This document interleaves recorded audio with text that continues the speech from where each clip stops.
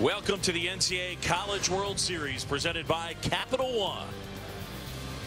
And today here in Omaha, it's day 3 of the College World Series as Texas takes on Louisville. Augie Garrido's team trying to avoid elimination. Same story on the Louisville side. That's the drama as one team will be going home. It's Texas and Louisville here today. Take a look at our brackets now. And we have Texas going up against Louisville later tonight. In the winner's side, it'll be Vanderbilt and UC Irvine. And coming up on Tuesday, Texas Tech and Ole Miss in an elimination game. And then the 2 national seeds that are here, TCU and Virginia. All right, folks, thanks for joining us. John Shambi alongside Aaron Boone. The Texas Longhorns, their 35th appearance here at the College World Series. On the other side, it is Louisville, the only returning team from last year's College World Series. Focus on Texas, though, a team 6th in the nation in ERA, lean on their pitching, but they got to get the offense going, and it starts with the number 3 guy in the order. Yeah, the senior Mark Payton, probably Texas's best all-around player. In Game 1 of the College World Series, he failed to reach base, and that snapped a streak of 101 consecutive games. Remarkable when you think about it, where he did not reach base. If Texas is going to stave off elimination, Mark Payton figures to have a big afternoon. All right, on the other side, we talk a lot about small ball in this College World Series. Texas actually leads the nation in sacrifice bunts. One other aspect, speed. Louisville has it. Yeah, Louisville, arguably the most athletic team in the College World Series. As a group, 132 stolen bases on the season. Sutton Whiting, their fine shortstop, led the team with 37 stolen bases. If Parker French, the starting pitcher for the Texas Longhorns, doesn't do a good job of holding these runners on, they will look to force the issue, they will look to run early, and they will look to run often, John Shambi. Now, one team will be looking to survive and hang out here in Omaha. Another team going home. It's Louisville and Texas. First pitch coming up.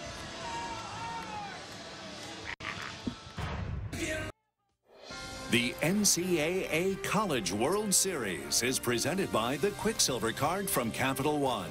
Earn 1.5% cash back on every purchase. Back here in Omaha as we get ready for an elimination game. It's Texas taking on Louisville here at TD Ameritrade Park. John Shambi and Aaron Boone. And time now to welcome in the 3rd member of our team. We send it down to Jamie Sire. Thanks so much, John. Talking about this Texas team, and the senior leadership is huge on this squad. And it all starts with Nate Thornhill and Mark Payton. Both were drafted after last season, but both of them decided to stick around for their senior year. They each told me the same thing. They felt it was really important to help get this program back to where it belongs. We would not be here without Nate Thornhill and Mark Payton. We're going to Omaha. Talk about the sacrifices that they made to help this program get back to Omaha. We struggled for 2 years, and you didn't want to go out as a loser. You wanted to come out as a winner. So, me and Nate decided to come back together, and you obviously can't put a price tag on coming to Omaha, so we thought it wasn't worth skipping out for our last year. We're a lot tougher mentally than we were the last 2 years. We have a great group of young freshmen who have contributed in major ways. We have a strong group of upperclassmen too, so with that combination, I think, and the attitude change, it's why we're here now. We're all locked in, we're focused, and we're together playing as one. It can be a great ending if we take care of business. And the senior leadership does not stop there. You've got 2 other guys who were starters their entire career here at Texas. In fact, they were both on the 2011 team that was here in Omaha, Alex Silver and Jacob Feltz. And both of them have accepted their role on the bench this year. And Coach Garrido says it is that unselfish attitude that has allowed this team to be successful, guys. Well, they need a win here today. The Longhorns do. One of these teams is fixing to go home. Time now for our Capital One starting lineups. And for Texas, we talked about Mark Payton, but Brooks Marlowe, a guy that sets the table on the year, a .392 on base percentage. Tres Barrera leads him in homers with 5. The guy that's really been hot, C.J. Hinojosa in the NCAA tournament at .440. He is 11 out of 25. That lineup will go up against the right-hander for Louisville, Anthony Kidston on the mound, Aaron Boone. Yeah, making his 14th start of the season.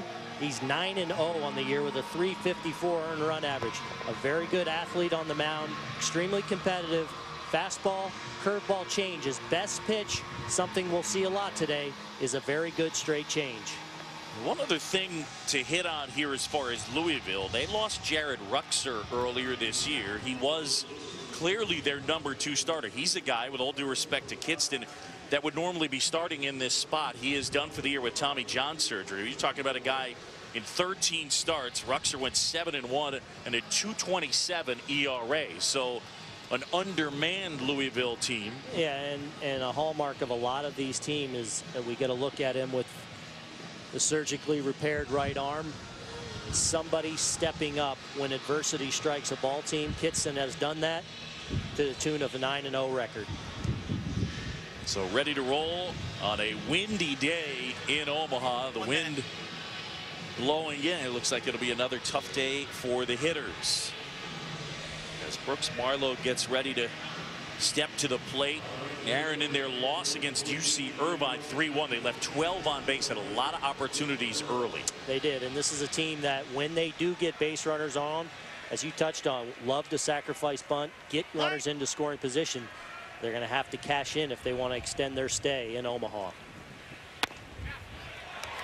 And a strike to get it started to Brooks Marlowe.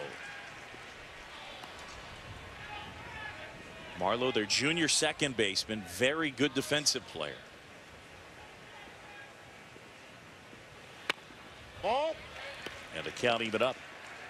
Yeah. Speaking with head coach Dan McDonnell, one of the things that he said, ideally they'd like to go Kidston to Sturgeon to Birdie. That's basically the way they'd like it to happen today. Yeah, Sturgeon, they're fine all-around player in the outfield. Really, they put it as in a perfect world, Sturgeon would bridge that gap to their outstanding closer, Birdie. Into center field. There's Sturgeon coming on, and he makes a grab. What a play. Cole Sturgeon getting things started here this afternoon. Well, we might see him on the mound in the middle of this ball game, but an outstanding read on this ball in center field. A little bit of a circular route, but the break. Watch him off the bat right away, breaking straight in and then lining it up, and the dive straight forward. Nice play to start this game for Cole Sturgeon and Louisville, a top 10 nominee. I'm with you. Yeah. I nominate. That's a play there that is typically the toughest for a center fielder. That line drive right at him. A lot of times you'll see, even at the big league level, a false step backwards or there. Sturgeon, a good job of coming right in and making that play. Kidston falling behind Ben Johnson 2-0. Johnson, a left fielder. Really the strongest and the fastest guy on this team. Yeah, he's the burner. This is not a guy you want to put on 21 for 21 and stolen bases on the season. That is ripped into left. A one-hop laser. Yeah, you see the athleticism there, the strength, the bat speed, jumping on a 2-0 pitch up in the strike zone and hammering it to left field, and then very quick down the line. And now you've got to worry about him as he jumped on well, fastball at the top of the strike zone, and at 86 miles an hour, that's a very good pitch to hit, and this ball is laced into left field.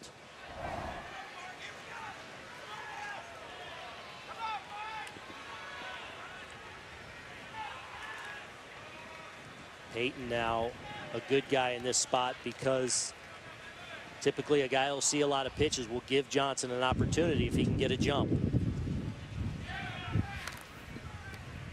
And immediately Kidston trying to keep Johnson close. Again, 21 for 21 for Johnson.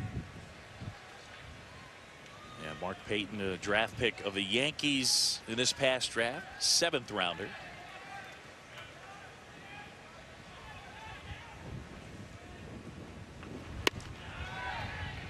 And the pitch out for ball one. Neither team, despite the fact that they each like to run, neither team had a stolen base in their opening games. Yeah, just a lot of times that's just not the right situation. This certainly a situation where Johnson will look to try and get a jump. You know, kind of the right combination with Peyton at the plate.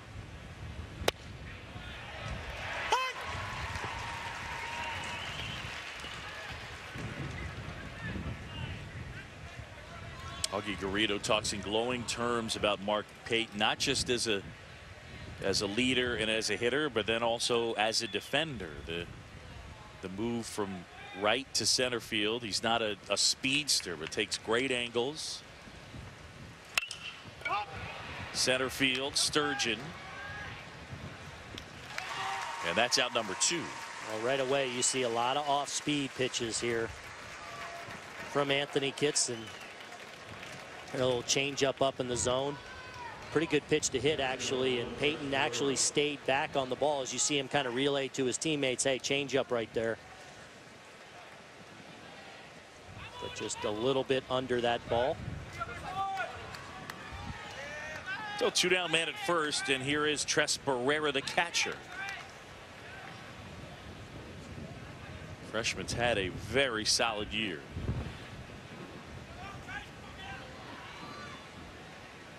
Augie Garrido was joking about trying to get a chance to sit down with Tres Barrera when he was recruiting him. He said it was hard because his dad was putting him through those 3-a-day workouts. Here we go. Eagle pass down there close to the Mexico border, and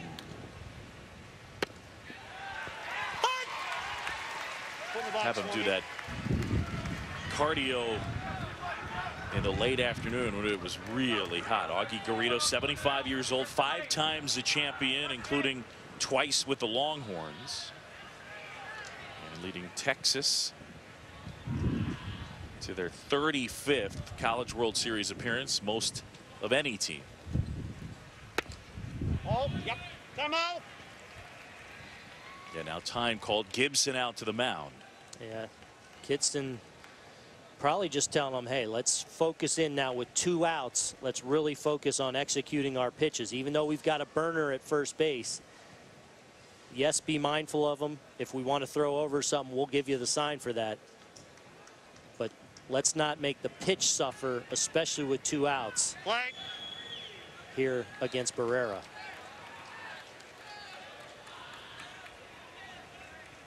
Kidston ready.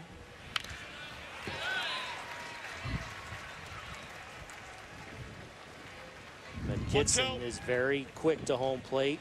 Been timing it up here. All these in the 1-1s, which is very quick to home plate. Anything 1-2 or below to home plate is considered quick. 1.2 seconds. Correct. Kitson kind of instituting a bit of a slide step, makes it very quick to home. So for Johnson to go, he's got to feel like he's got a really good jump despite his outstanding speed. That's way high. But I think now with two outs and 2 strikes, Time out. You got a wrapper under. I think you got to force the issue right now a little bit if you're Johnson. I'll take it.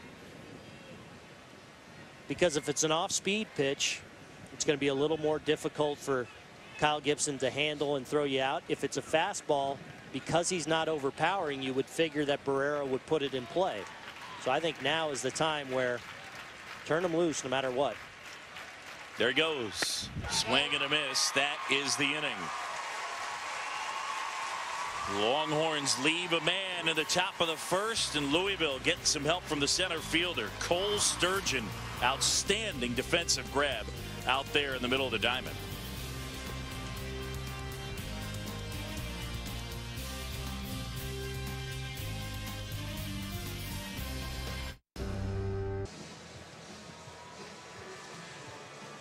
We go to the home half of the first. Texas and Louisville no score. Cardinals coming up to hit. And let's check out our Capital One starting lineups for Louisville. Kyle Gibson at the top of the order, but Cole Sturgeon's been red hot in this NCAA tournament. They have a freshman, Nick Solak, hitting third as their designated hitter, and 4 of their first 5 hitters are seniors, so a lot of experience in the top portion of that Louisville order. The Cardinals will go up against Parker French, a right-hander, and a junior from Dripping Springs, Texas. Oh, that Dripping Springs, making his 16th start. Sinker slider change. He is a classic sinker baller. That 2-seam fastball will be a key for him today. He's pitched outstanding so far in the postseason. You see him creeping up on 100 innings for the season, and that fastball will, you know, be around 89 to 93 miles an hour. Slider's his best secondary, and a very good pickoff move, although he's not overly quick to home plate. So that'll be a nice cat and mouse to watch between French and the Louisville base runners should they get on base. Louisville seem really nervous. Yes, very tense over there in that first base dugout. Gibson to hit. And French pumps it a strike at 92. And you see Gibson right away ask, was that at the bottom of the strike zone? And that's what home plate umpire said, yep, that's the bottom of the zone. Good job by Barrera of holding that two-seam fastball in the zone. That slider missing downstairs, a ball and a strike. So Louisville leading off with their catcher, kind of like the Craig Biggio days. You don't see that very much. No, but he's, you see that 323, but a 372 on base percentage. Not afraid to get deeper into the count. Been leading off for a little less than a month. Sutton Whiting was doing it for a good chunk of the year. Here's a 2-1. There's a good look at the sinking fastball, two-seam fastball that Gibson just kind of swings over the top. It'll dip down in the zone and in on the right-handed hitter. Foul. And that's the idea right there. Somewhere near your feet. Get swings I'll to get the that. top of the ball, get those righties to put it on the ground. Who were some of the good sinker ball pitchers that you faced in the major league level? Oh, Brandon Webb was unbelievable. Greg Maddox. Up the middle, and that gets through. Base hit for Gibson.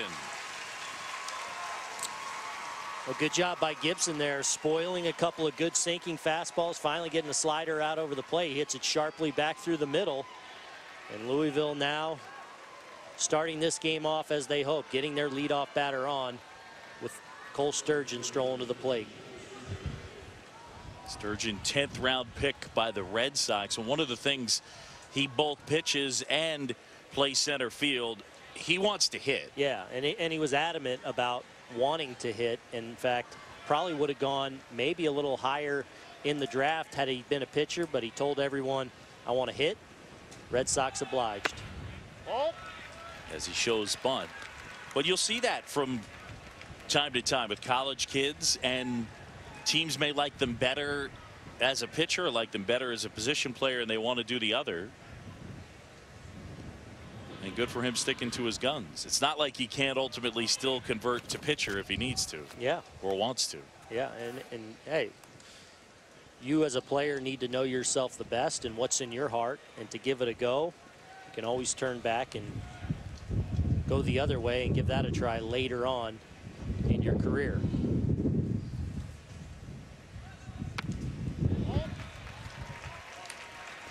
So French is falling behind 2-0.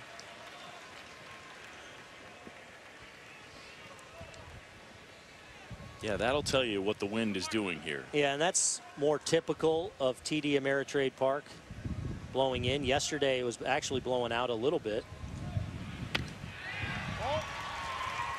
Is there any part of you that'd be curious to take BP just to see what it plays like? Yeah, not today, because I know it would play extremely short, especially when you consider the bats these guys are swinging nowadays. Not today. The 3-0. And that's in for a strike. Well, this is now an area where you'll see Louisville force the issue. Gibson not a burner by any means, their catcher at first, but 3-1 now on the count. This is a spot where they'll like to put the game in motion, even with one of their non-base stealers. Caught out of the air, and that'll be a double play. Hit it on the button, but right at the shortstop, 2 gone.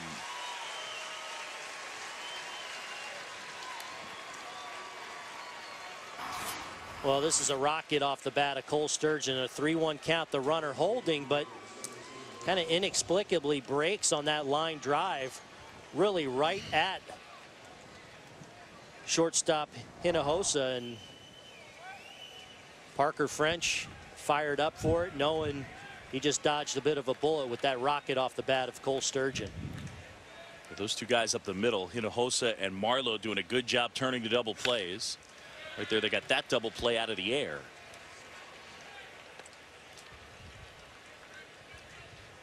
Second in the nation to double plays turn. And obviously one of the things that factors in, what type of pitcher do you have? With a guy like Parker French, you're going to get some ground balls. Speaking of which, to the right side, Marlowe handles, and that is the inning. No runs a hit, nobody left. End of one, we're scoreless.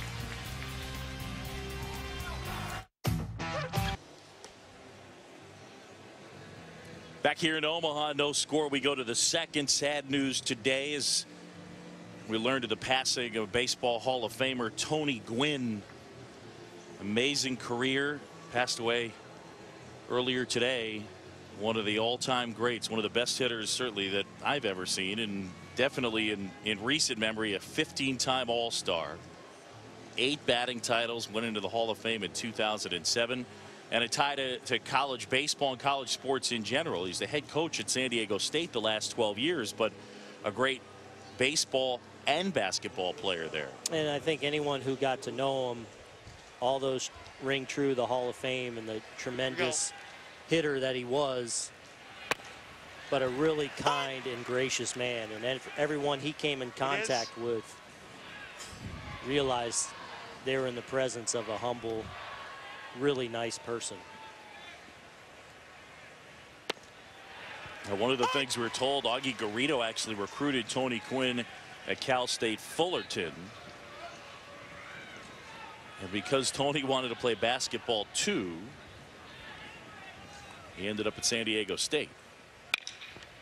On the ground, Whiting there. And one up and one down. So Augie Garrido not able to get his hands on one of the all-time greats. Yeah, and I think sometimes people forget because they know such a great hitter that he was, but what a great athlete Tony Gwynn was. 2-sport star at San Diego State, Gold Glover in the outfield, a ton of stolen bases the first half of his career. This is a sad day for baseball.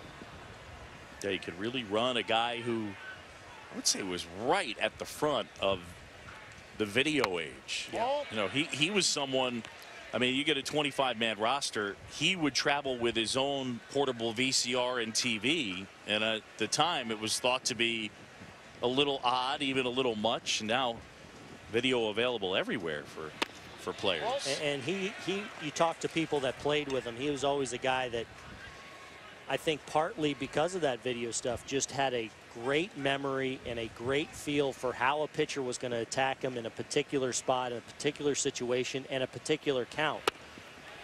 Famous stories about him saying, yeah, I'm going to get to 2-2 and I'm going to drive a hit over the left field on a slider this guy got me out with 2 years ago.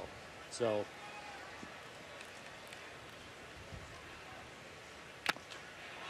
foul tipped into the mitt of Gibson. Yeah, we will miss Tony Gwynn. I worked with him in this capacity at ESPN as he was an analyst back in 2005, 2006.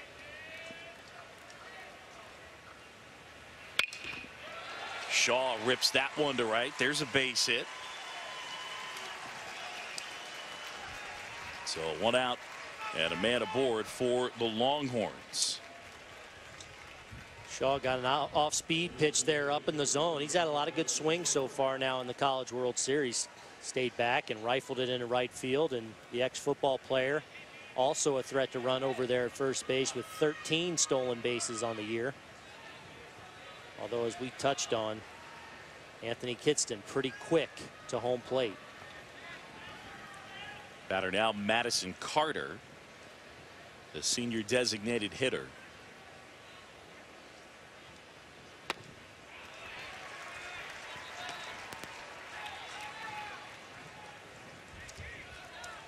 Texas able to get past Houston in order to get here.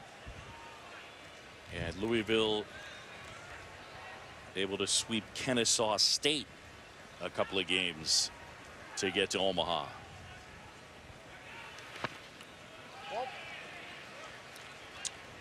Good work there in the dirt by Gibson. We've seen for the most part across the board in the College World Series, outstanding play behind home plate by these catchers, not only receiving and framing pitches, but also in the dirt. And Gibson does a good job, kind of textbook going down and blocking that and deadening it right in front. And Shaw, no chance to advance from first.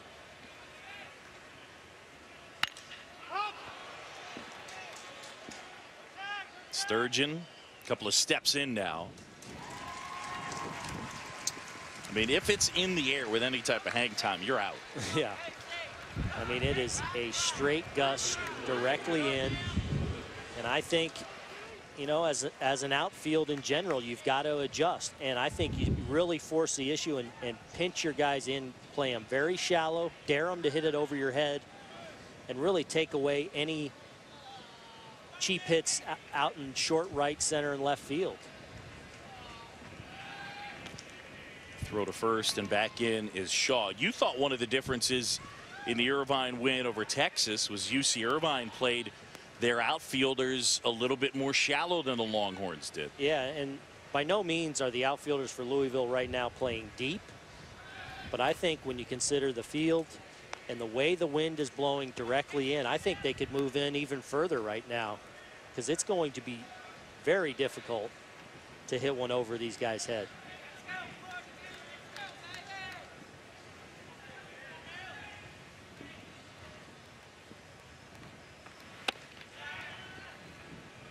Louisville very aware that the Longhorns might want to run. These teams similar offensively. Most of the teams here kind of fall into this category, like to bunt, like to run. Certainly these two, UC Irvine playing that small ball.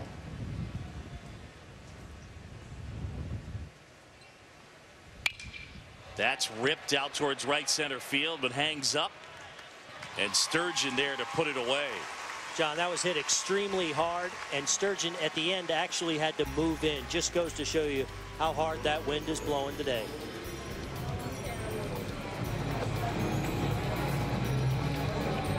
You gotta get.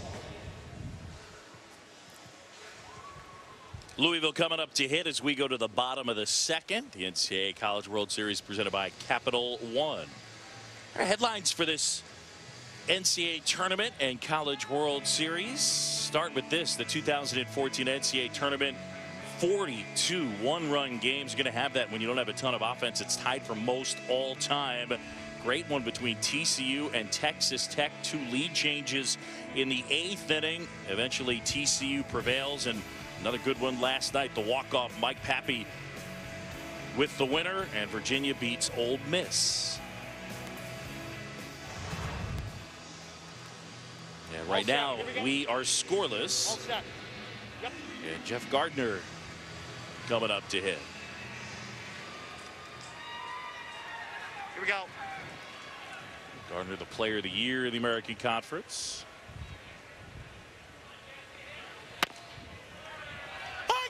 And he takes a strike. Set the ball.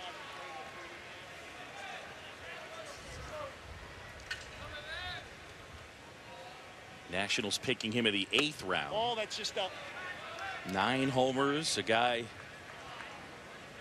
an on-base percentage just over .400. Struggled a little bit in this tourney. Yeah, sometimes we'll struggle a little bit with off-speed pitches, as you see back-to-back change-ups there from Parker French, but a really strong power left-handed stroke and really handles the fastball well.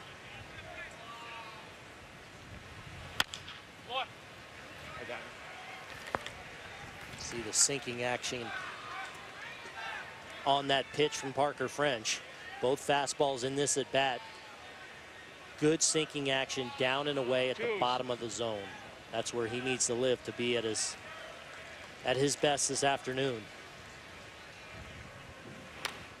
Now the lefties usually don't mind facing sinker ball pitchers from the right side, correct? correct, but if they can really locate it down and away and prove they can show their secondary for a strike.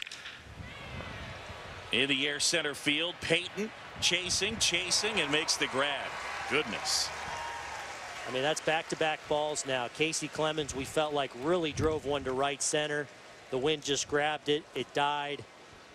Sturgeon actually ended up moving in, and there Payton looked like he was going to be on the dead run all the way and ends up cruising to that catch on a ball hit extremely well off the bat of Jeff Gardner. Force the issue, outfielders. I think you move it in, force them to hit it over your head.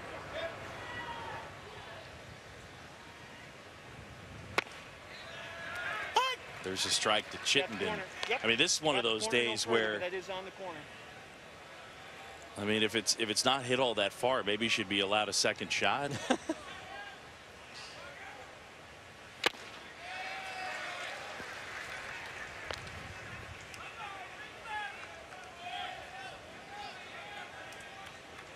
French getting ahead 0-2. Chittenden, their third baseman, has played some shortstop. And French gets the strikeout. That's his first. Well, just continued to pound the outside part of the plate, more possibly with four-seam fastballs there. First pitch might have been just off the plate away, and then he continued to just push it out there. That actually might have had a little bit of cut on it. Yeah, a little cut to that ball, probably just off the plate away. Chittenden unable to put it in play. 3 pitches, and he's gone.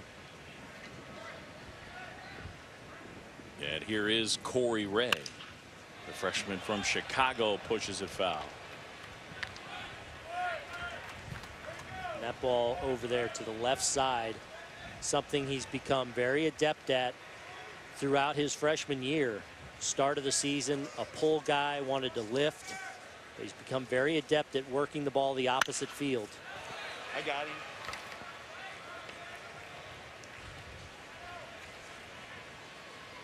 One of the most improved players on this team. Coach McDonald talking about usually guys don't really settle in and learn to work that ball up the middle the other way until their sophomore year. He's gotten better throughout his freshman season.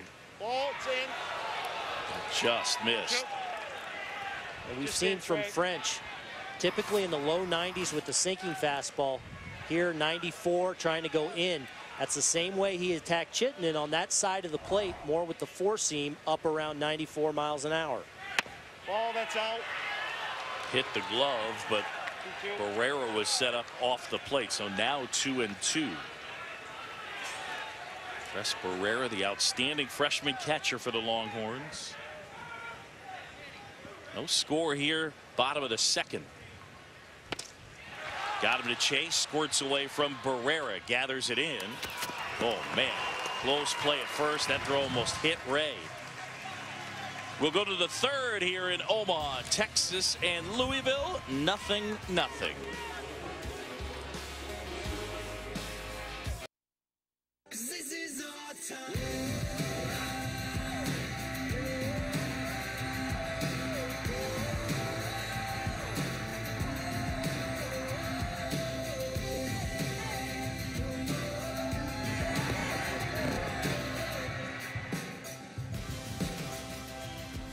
Back here at TD Ameritrade as we go to the third. 0-0 Texas and Louisville. This is our first elimination game. One of these two squads headed home. Coming up tonight, Vanderbilt and UC Irvine. Tomorrow, the early game, Texas Tech and Ole Miss. The late game, TCU and Virginia. But first things first, one of these teams will survive the day. And the other will pack their bags.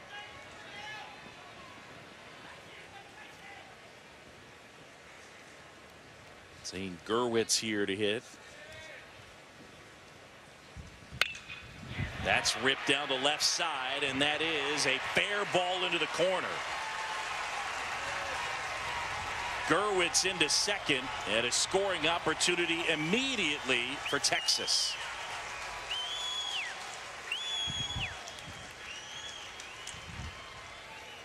Well, similar to the pitch Ben Johnson laced to left field back in the first inning.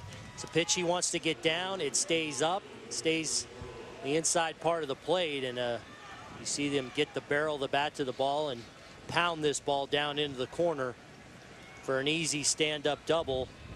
And now an opportunity for Texas to move a runner to third with less than 2 outs.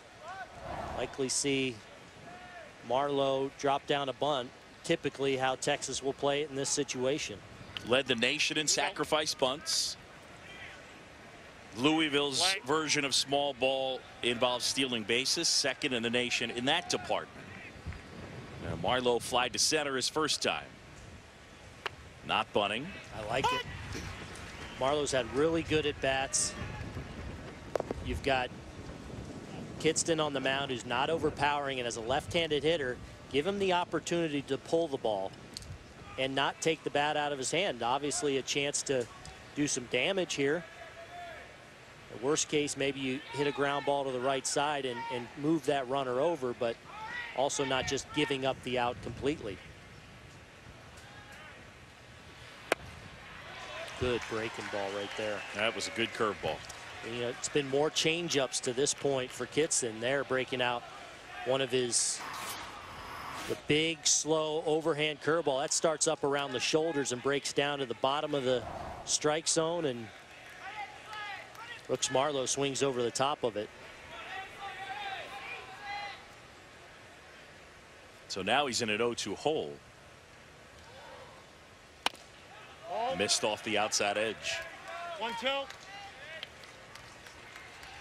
Anthony Kidston, a sophomore from Defiance, Ohio.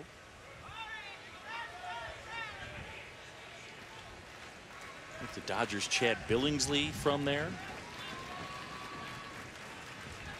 I believe the Mets' Jonathan Neese as well. Little roller. Kidston's going to take it himself, and that effectively acts as a sacrifice bunt. Gerwitz down to third.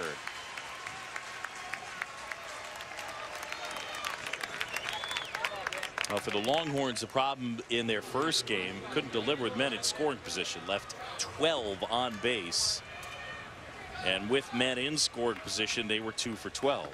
Yeah, good job there by Marlowe. I like Augie Garrido letting him swing, especially from the left side. And look, Kidston did a great job there executing all his pitches, but still Marlowe was able to get the job done by pulling that ground ball and getting that runner to third with less than 2. Now this is where Texas has to take advantage.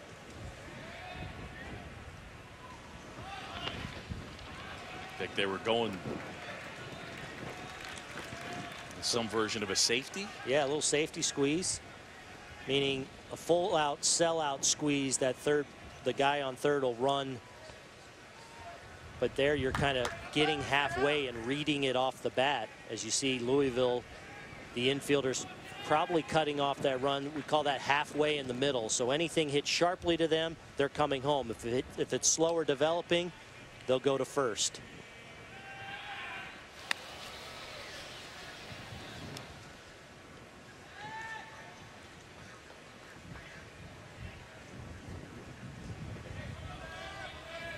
Louisville and Texas in our first elimination game here at the College World Series. Louisville, third trip to the CWS.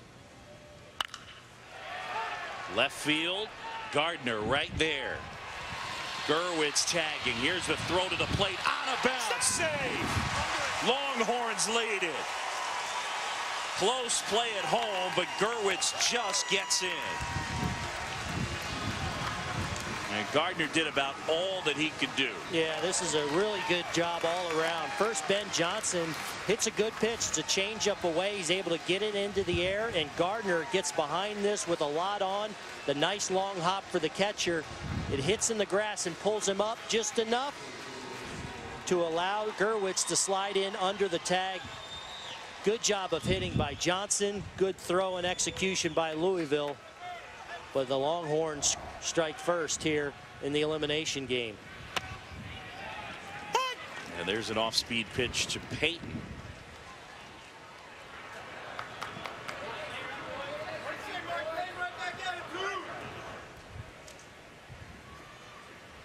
Ball that's up. Curveball missed. And the count 1-1. Peyton, who flied to center his first time.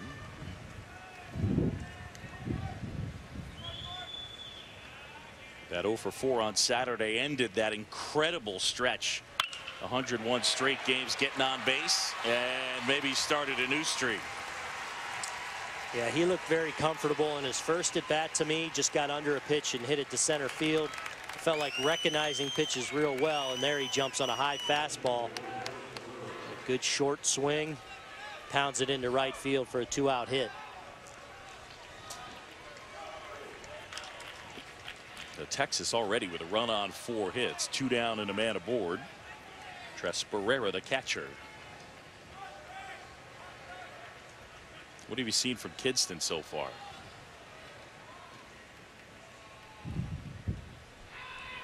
Well, I've seen a guy who definitely is going to, when the chips are down, going to rely on his secondary pitch, especially the changeup, which is a really good pitch for him. He's thrown some good breaking balls, occasionally mixing in that fastball, just around 86, 87 miles an hour, but a good job too of being quick to home plate.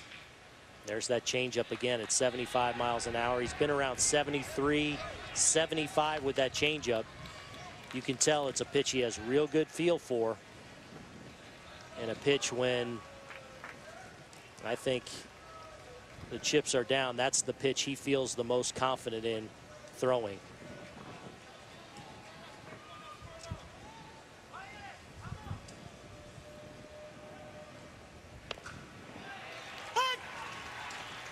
Nothing in 2 now.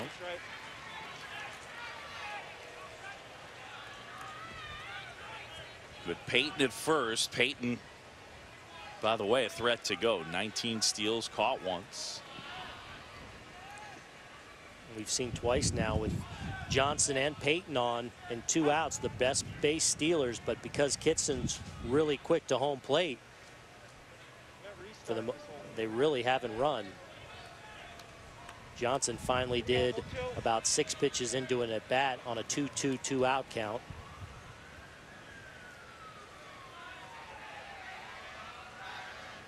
Kidson really slowing things down here. And that's another way you can affect a base runner.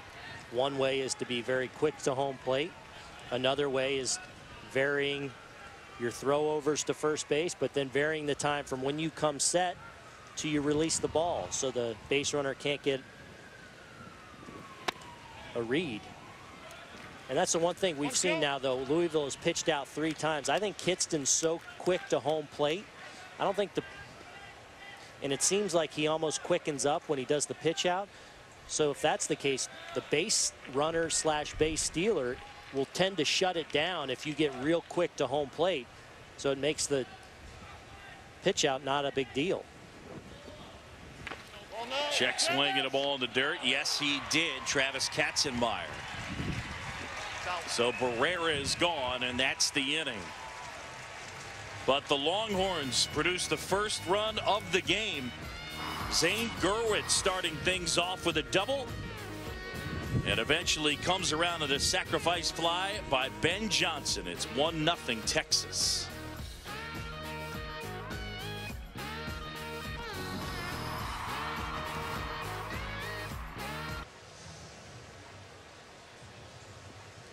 Home half of the 3rd as Louisville will come up to hit. Texas leading it 1-0.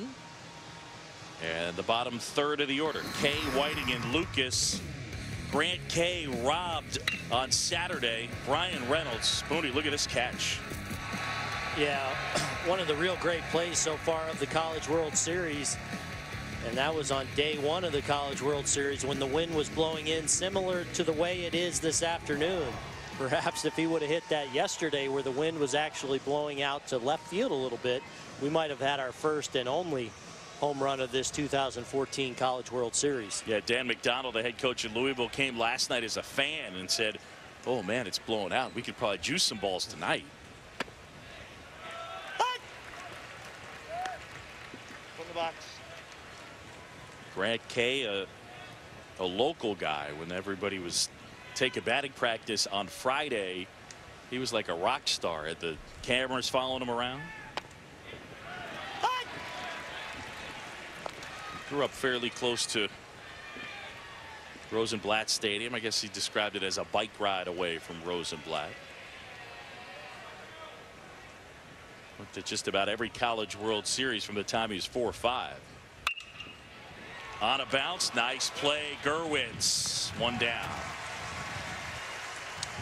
Well, Parker French is really throwing the fastball where he wants to. After locating a couple well in the outside corner, he's able to get this ball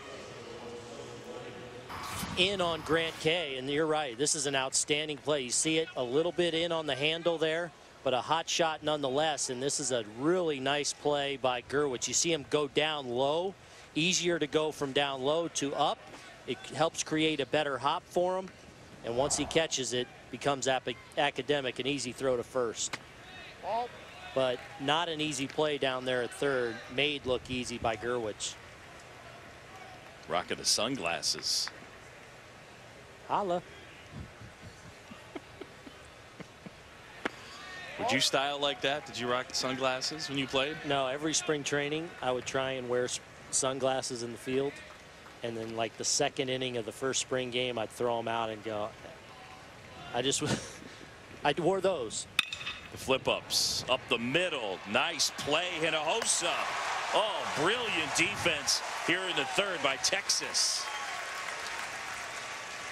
Boog, a great play here by Hinojosa with his flip down sunglasses on. Kind of shaded up the middle. The ball's hit extremely well off the bat of Whiting, but the range, the 360 turn, and the strong throw to first, able to get Whiting easily, who runs well down the line. But two nice defensive plays by Texas to start the inning, and important because both guys are base stealers and guys that'll look to run for Louisville.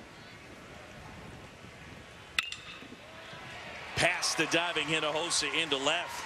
Lucas with a hit. A 2-out base runner for Louisville.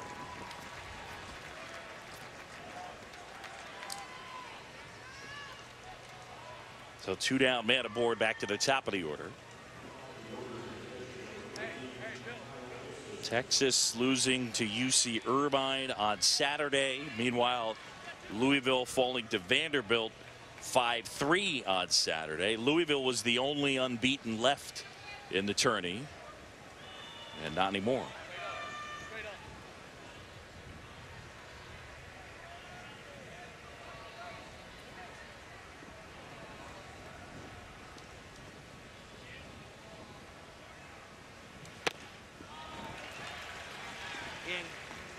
See that two-seamer going down and in over top of the bat.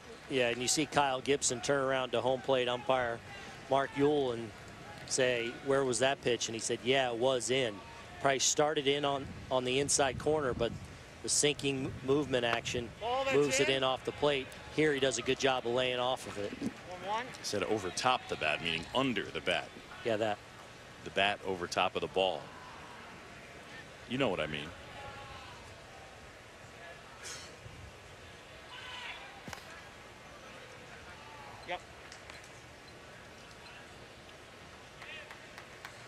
Lucas at first, 7 out of 8 in the stolen base department.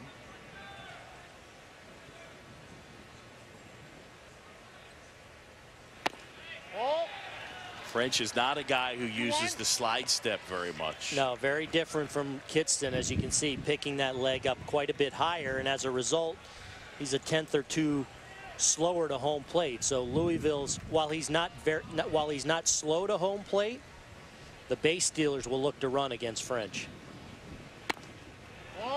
He's about, I've been timing him periodically here, averaging about 1-3 to home plate, which is about average. But if you're a decent base stealer and you hear 1-3, you're going to give it a shot usually. Yeah, absolutely. As long as you get a decent jump. There he goes. Pitch inside and ball 4. So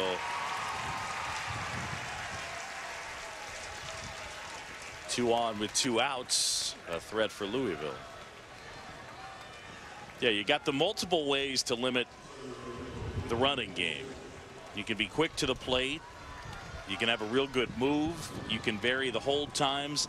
And then you can also go with the Greg Maddux method, which is I don't really care. My way of limiting the running game is you're not going to get on base. Correct.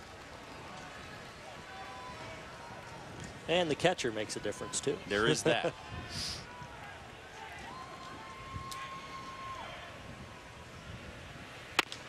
Well, now a good scoring opportunity for Louisville. Cole Sturgeon, who hit a rocket lining into a double play his first time, but first time today we've seen a lot of good swings this inning off the bat of Louisville.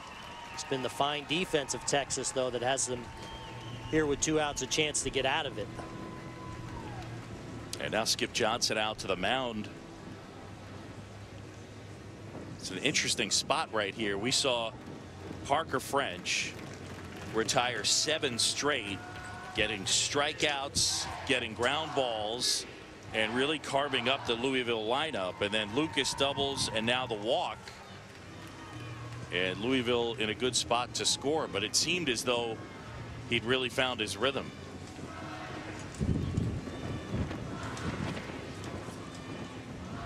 At 40 pitches, which is just fine here in the third.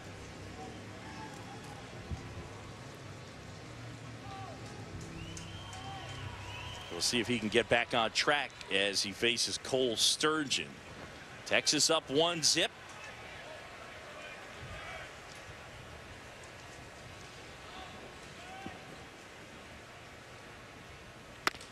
Only run of the game, a Ben Johnson sac fly in the top of the third. You can hear that wind blowing and kind of dust blowing up all over. Sturgeon stepping out, getting some dust out of his eyes.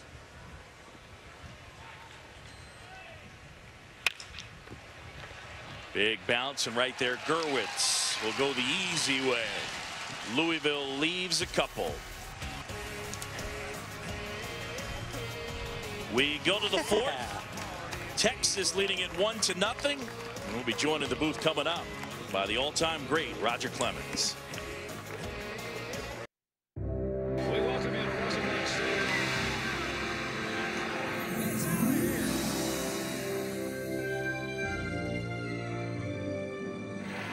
Swings high in the air. This should be it. Texas should have the national championship. Bubbly back to make the play. The 1983 College World Series National Championship team.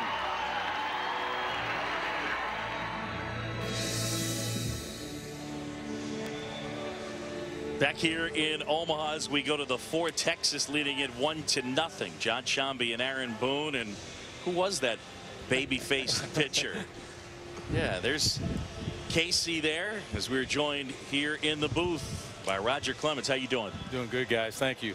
What's it like to see that highlight back then, 83? Well, that was a lot of hanging sliders ago. It was a lot of fun, though. Rosenblatt and Omaha bring back great memories. That one ripped into left. Hinojosa's been a hot hitter.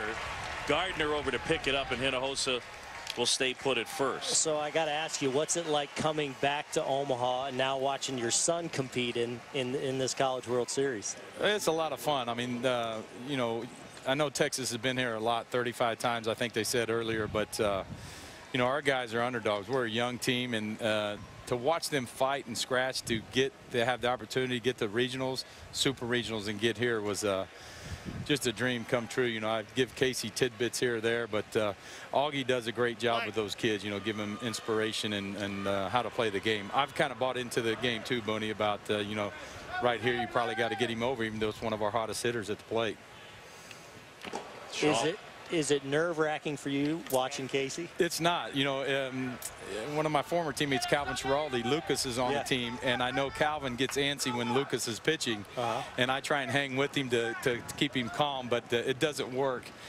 Casey may pitch a little bit next year, and I think if he pitches, I would be a little more uneasy, you know, when he was on the mound, because I know how difficult it is. Watching him hit and play first, you know, that doesn't bother me a lot. What are your memories in terms of coming to Omaha and just the College World Series in general? I just remember 82 getting so close. I think we lost to Miami, tied for third, something like that. Lost to Miami, and went home. Our best player was Spike Owen, and Spike was going to be drafted, or he was drafted by Seattle. And losing him, he was our team leader, and I just thought that was going to be it for us. And thank goodness we had a very, very talented pitching staff, and we were able to work our way back and win it against Alabama. Well, I got a little Roger Clemens story here. So I get traded over to the Yankees in 2003. Didn't know Roger, going to the American League all of a sudden. And I got to say, one of the joys of my career was playing behind Roger Clemens, because he was so focused. He would talk to his infielders. He would yell out at me, "Hey, Booney, heads up right here." You know, you always on your toes, always positive with you. And the reason I bring that up is because in talking to the Texas coaches, all the good things we hear about Casey and the kind of teammate he is, the kind of person he is, and it kind of sets the tone really for this Texas Longhorn team and the makeup as a whole of their team. Well, I agree with you. In great memory, Booney. I mean, same way with you. I mean, off the field, one way. And then once we're on the field, very, very competitive, and that's the way my game is. And but Booney's right. There would be times I knew what pitch I was going to throw, and I'd look over him and just give him a little look or a quick holler, and he was in great position. Same thing with Jeet. A lot of my infielders. It was fun staying in communication with them. Especially, I had some great backstops back there, some great catchers throughout my 24 years, and they paid attention to detail also. So we loved it. Texas leading here 1-0. John Shambi, Aaron Boone, joined by the great Roger Clemens here in the booth. And as far as Casey's getting a chance to play first base, he has pitched. He's bothered by a shoulder impingement. What do you see his future as? Well, I see his shoulder's great right now. I think he will throw a little bit this summer and then be ready to throw some next year. But he loves it down there. I mean, having an opportunity to start, and Augie went young with some freshmen. Fly ball left. Gardner coming up. Look at the wind knock that down. Wow. Unbelievable. Well, it's another great example of why I think on a day like today, as the outfielders, you really got to move them in and dare them to hit over your head, because it's going to be hits like that that could make the difference in the ball game. That ball clearly probably would have hung up on a normal day. Gardner can't get to it. Yeah, the wind really knocking that down. We talked about the importance of playing the outfielders shallow. Nothing Gardner could really do in that spot. So 2 on for Texas, and there's no one out. And here comes Madison Carter, their senior designated hitter. Well, now definitely a bunting situation here for Carter, as he'll look to move 2 runners up into scoring position now with less than 2 outs.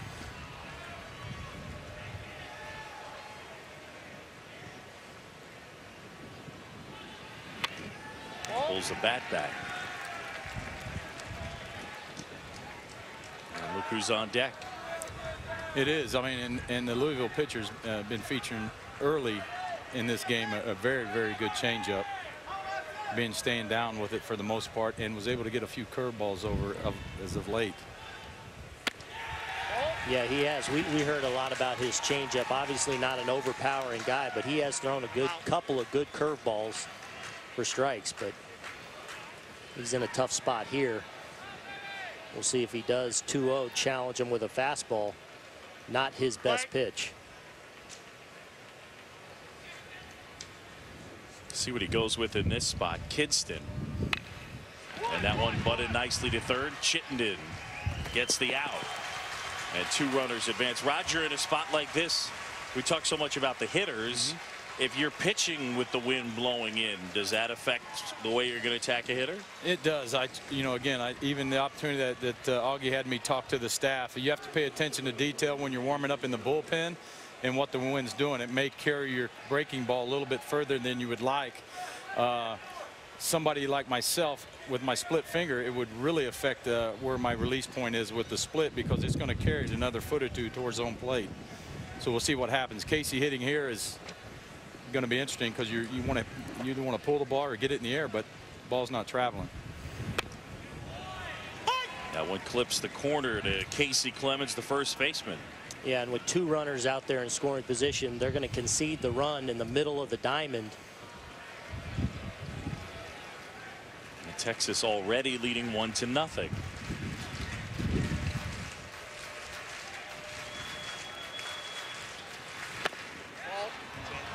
count even up as he went outside and then back in. Good pitch selection. I guarantee you Casey is not looking in. He's looking to cover. And Casey's been very good all season long at that pitch selection. Despite the low average, he has walked a ton, and as a result, that on-base percentage is way up there. He's got 2 in scoring position. Texas already leading. Looked like a backdoor breaking ball, wasn't it? Yep, and that's one thing he's been able to do today when he's really needed a secondary pitch to get in there. Ooh, a okay. curveball, maybe a little friendly strike there on the corner.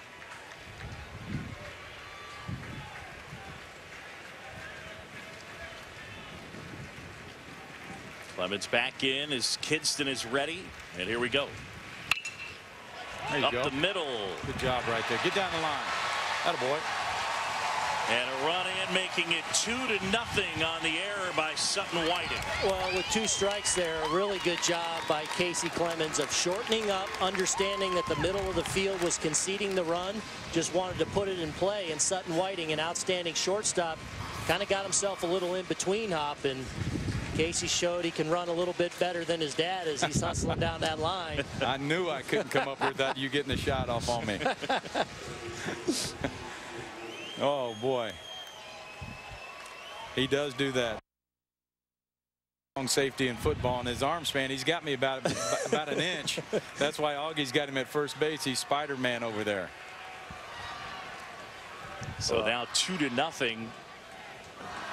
Yeah, we're going to have a visit to the mound. Hey, some sad news today. The Hall of Famer Tony Gwynn passing. When you heard it, what went through your mind? Heard it this morning when I got up, and it was shocking. I knew all the battles he was going through with his throat cancer and battling that, but just shocked because you know, he's another one for me that when I played against him and we met under the stadium or away from the field, he was all smiles. I mean, for me, he's a guy out of the Kirby Puckett mold, you know.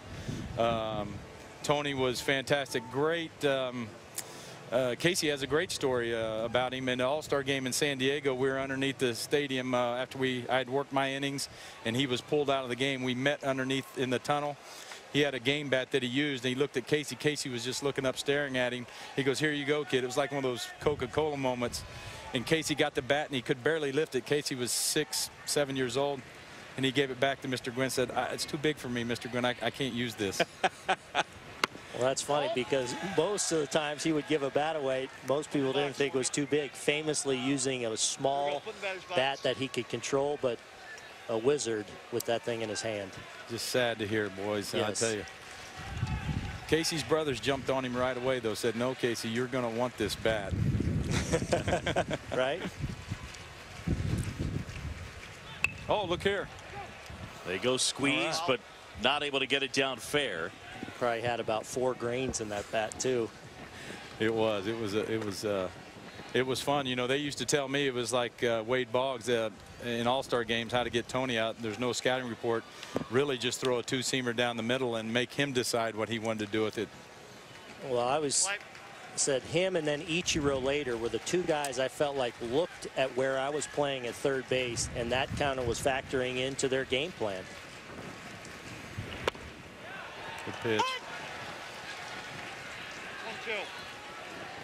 I feel like everybody that encountered him as well, he treated everybody with kindness. There was kind of a gentleness to him, and yet a guy that was obviously really competitive and fired. Exactly. He knew what he was doing at the plate, let me tell you. John Shambi, Aaron Boone, joined by Roger Clemens up here in the booth. Reset.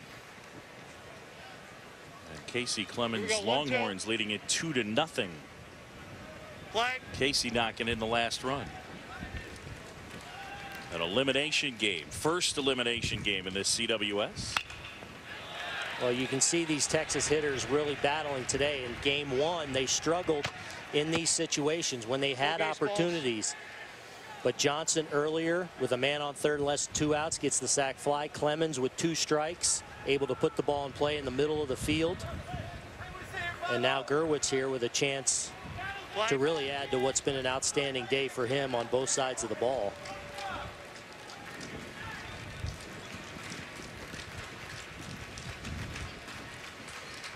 Kidston ready and fires.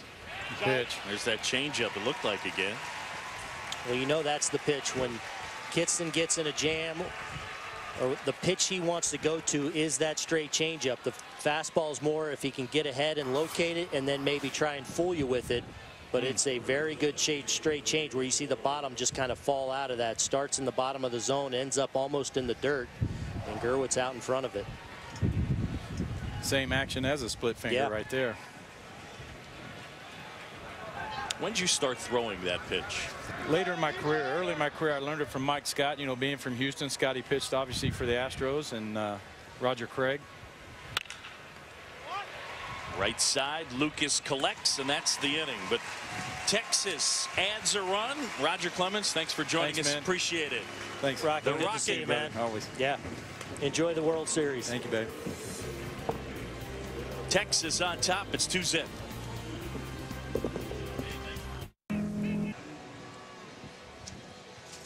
Back here at TD Ameritrade as we go to the home half of the fourth, and Texas leading Louisville 2-0. Our first elimination game. One of these two squads going home. Booney, what about Parker French today? Well, we talked about his fastball, and he's had a good sinking fastball, throwing pretty hard too today in the low and mid 90s.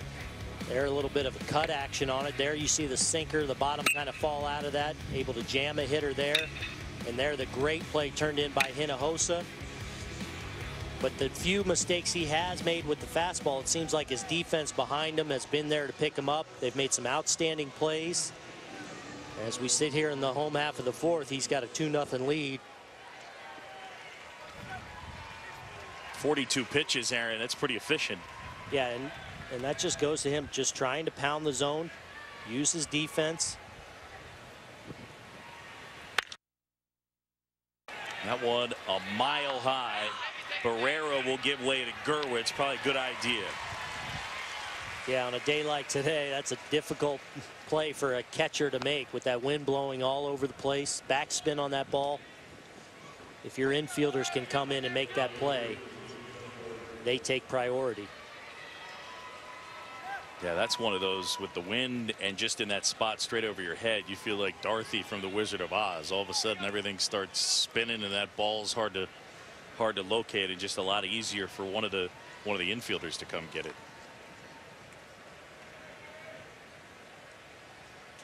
One down, and it's Jeff Gardner flied to center. Oh. Gardner hit that ball extremely well his first at bat. The wind just held it up and allowed Peyton to run it down in center field.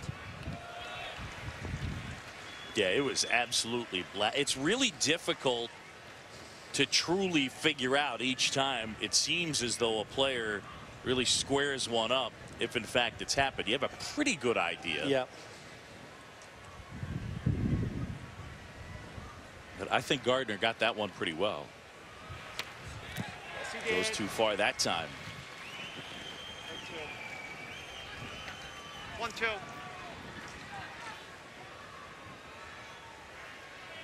And it just makes it different. You know, we've talked about it both on and off the air. So far, no home runs hit in this College World Series. Only 3 were hit last year. And a strikeout for French, 2 away. Yeah, and on a day like today, it would seem like it would remain that way. Maybe a real strong power hitter if he really got into one where he pulled it. But let's take a look at how they attack. And Parker French continuing to pound that fastball, that two-seam fastball there. You see the bottom fall out of it at 91. Gardner not really seeing it well.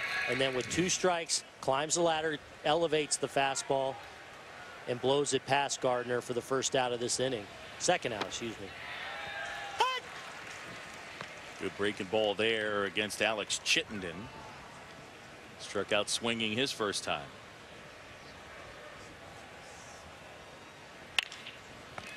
To third, and Gerwitz. Parker French looking sharp. Gets him 1, 2, 3.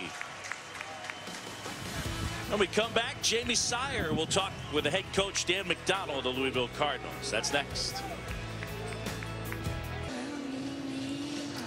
back here on a very windy day here in Omaha. Louisville trailing 2-0. And Coach, you guys have played a lot in this wind. Is it affecting your play or how you're adjusting today? No, I thought offensively we've been pretty good up until last inning. That was a disappointing inning because he had thrown probably 10 to 12 balls in a row, and we just didn't have a real good approach. You know, defensively we're playing fine. Anthony's competing on the mound. We just, you know, just got to play the game. Tough weather conditions, but it's windy in Louisville as well sometimes. And your assessment so far of Parker French and what you need to do to get you know, to it? He's effective with the fastball, and we got to lay off the fastball when it's out of the zone. Obviously, when it's in the zone, we got to stay short to it and compete. We can't let the wind. I mean, you're not gonna score 3 runs off of 1 double in the gap. So we got to get back to having quality at bats, just 1 at bat at a time. Put some runners on base because I think he's a different pitcher out of the stretch. Thanks, Coach. That's a good point. You know, you see guys get into spots where they start to get comfortable, and some guys, there's a big difference with the way they feel wind up and stretch. Yeah, and I think the speed of Louisville, if they can get some of their speed guys on, they'll have a chance to run against Parker French. But a couple of fine defensive plays against some of their base stealers have kept them off base. Ball, no swing. Put in the box for me. Anthony Kidd's it at 64 pitches. Ben Johnson knocked in the Longhorns' first run.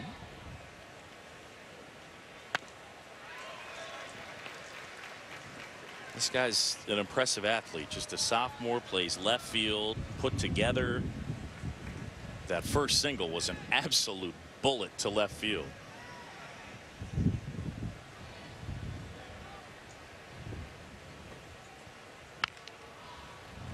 Gotcha. Now for more coverage of the College World Series, including interactive brackets and highlights, go to ncaa.com. And here at the 2014 College World Series, Texas leading 2-0 from TD Ameritrade Park in Omaha. Our first elimination game. One of these two teams is headed home. Softly hit on the ground. Whiting. Good stretch at first by Kay. 1 down. Good look at the speed of Johnson there as that ball was hit off the fist. Sutton Whiting, knowing who's running, does a good job of charging this ball, knowing he has to get rid of it quickly with something on it, and he does. And right on cue, Sutton Whiting chatting it up out there as the leader of the defense, a very vocal player for this Louisville Cardinal team, especially on defense. Let's go down to Jamie. Yeah, guys, Coach McDonald says, in his words, he will not shut up. But it's like having a coach on the field, he says. And Sutton agreed. I talked to him before the game. He told me he's always been just a high-energy guy. And in baseball, that's really key. And he likes to try and make everyone around him better and just make sure everybody's on the same page, knows the situation. But he says it's not all serious baseball talk. He says every once in a while he'll crack jokes or give some fake signs just to keep everybody loose and on their toes. It's kind of like me, you, and Booney, Jamie. He will not stop talking. I'm sitting right here. What were you like as a player? Did you talk a lot? Yeah. I don't know about a lot, but I spoke. I spoke to the third base coach, and players came by, or I'd say I was a little on the vocal side. Not Sutton Whiting vocal, but. Who's the most vocal guy you played with? Whew.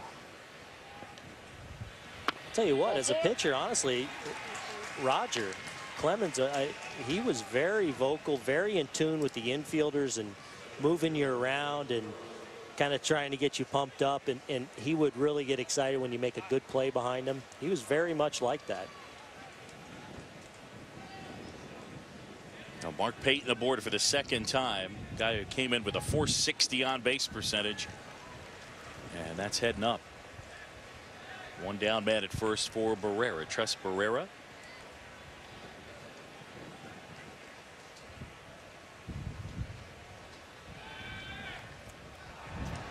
Throw gets away from Kay, but not quite far enough for Payton to advance.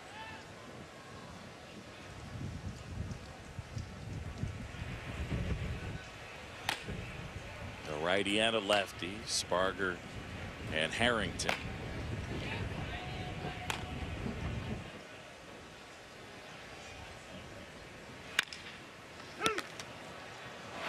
Lucas can't make the play, and it gets all the way through. He had a decision to make. Looked like a chance for two, and it ends up being none. Yeah, that little bit of indecision made it an in-between hop. Watch him. He's got to commit one way or the other, and he kind of goes at it. He doesn't really sell out to go get through the hop, and there it turns into an in-between hop, which essentially is a do-or-die play for an infielder. It'll go as an error, but you've got to decide as an infielder, and there in a double play situation where you want to get the lead runner, you've got to commit and go hard at it right away, and that might have been his best chance to get to a short hop and make it an easier play for him.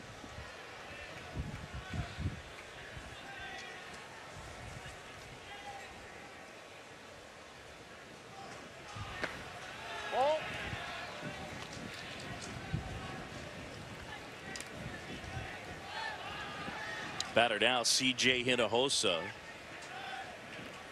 who's now 12 for 27 in the NCAA tournament. He's been their best hitter in this postseason.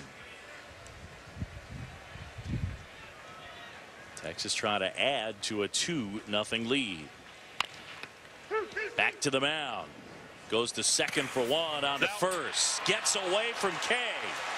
Here comes the runner, Payton, in to score 3-0.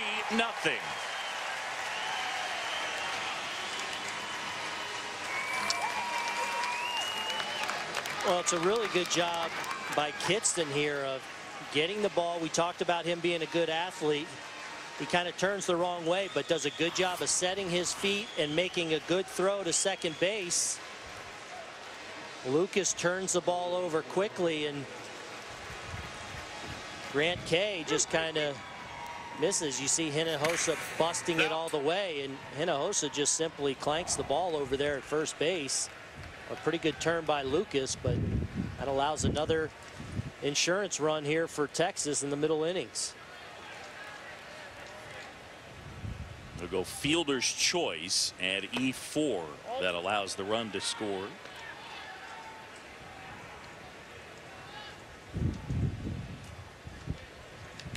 So second error of the inning on Louisville.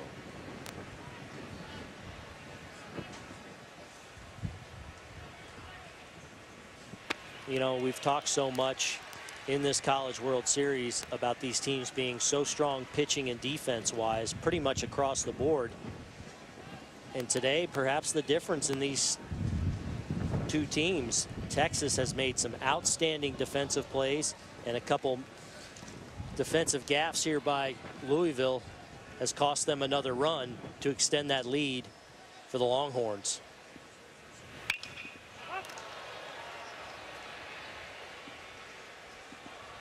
Sturgeon there to pull it down. Texas, though, tacks on another. And coming up, we'll be joined by the Longhorns head coach, Augie Garrido.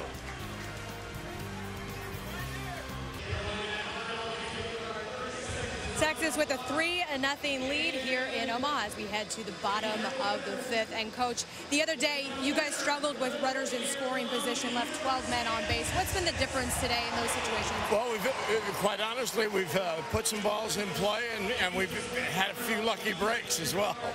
It takes a little luck in baseball, doesn't it? It certainly does. What about your pitcher, Parker French, and the job he's done on the mound? He's done a good job so far, and this is the way he's been pitching in this part of the season.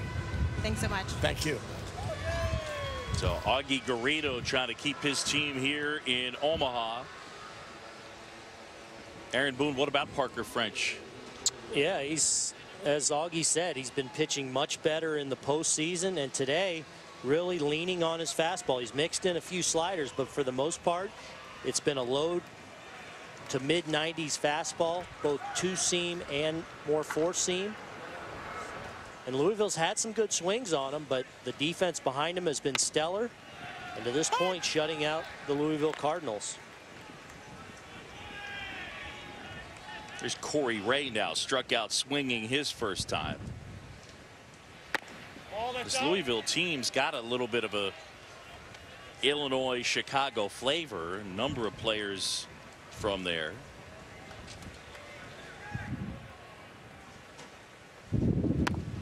And of course, The Longhorns' top player out there in center field, Mark Payton from the south side of Chicago. So we're in Omaha. We got Texas against Louisville, and it's got a little Windy City flavor to it. On the backhand there, long throw. Clemens, good stretch. Hinojosa just gets Ray at first. Well, I thought the way Ray runs and as deep as this was to Hinojosa, I didn't think he was going to have a chance, but he gets a lot on this throw. It's kind of an in-between hop, a tough play just to catch it. And did Ray beat it? Yeah. He did. Looks like he was safe, and Ray was pretty upset knowing he was safe down there. But that's a call they missed, and a big first out here for Texas. But a good play by Hinojosa, who got a lot on that throw. Dan McDonald out there talking with Travis Katzenmeyer. McDonald's team down 3-0. And he was emotional between innings talking to his team. And you could see him saying, don't give at bats away. Let's take quality at bats. We're not out of this game. It's all about quality at bats. You see him saying there, and you could sense. In the air left field, getting knocked down by the wind, but Johnson there to haul it in. You could sense in his interview with Jamie the last inning, he was a little bit frustrated with their at bats. They went up there early swings, didn't. The competition of the at bats, I think, in his eyes weren't good. Whereas leading up to that point, for the most part, they had been good. Some good defensive plays by Texas. Another one to start this inning, although Louisville doesn't get the break on a play where Ray was safe at first base.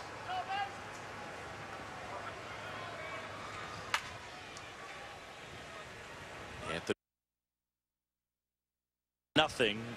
Our first elimination game. One of these teams is headed home, and we'll be down to 7 in Omaha. Sutton Whiting ground to short his first time. Ball that's up. They need base runners, and Whiting is outstanding at doing just that.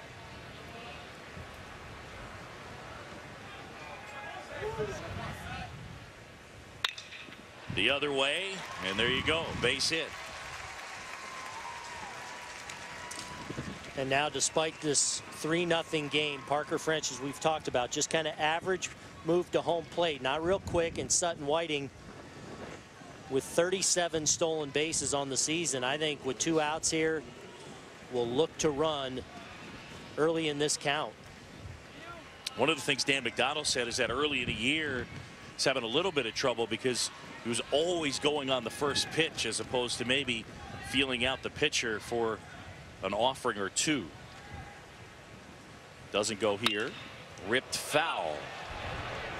That goes sizzling out of play.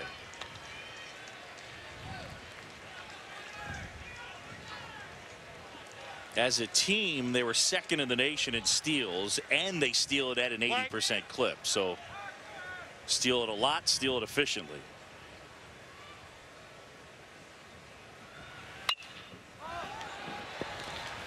Popped up, Barrera near the screen. And he wasn't able to make the grab, spilled out of his glove. Tough play. Well, we saw Gerwitz come in and be able to make the play last inning. We talked about that being a much easier play for the infielder, especially on a day like today where the wind's really blowing, kind of drifts on him. And with that catcher's mitt, it's a little tougher to catch the pop-up. Gerwitz does a good job of getting there and being in position to possibly help, but way back by the screen, probably the only chance for the catcher as it clanks off the webbing of his glove. Were you good on balls in the air? No. Didn't like it? Did not. It's interesting. You talk to big league infielders and they will tell you straight up, some guys really like catching balls in the air, and there are other guys that say, like you just did, I don't enjoy it.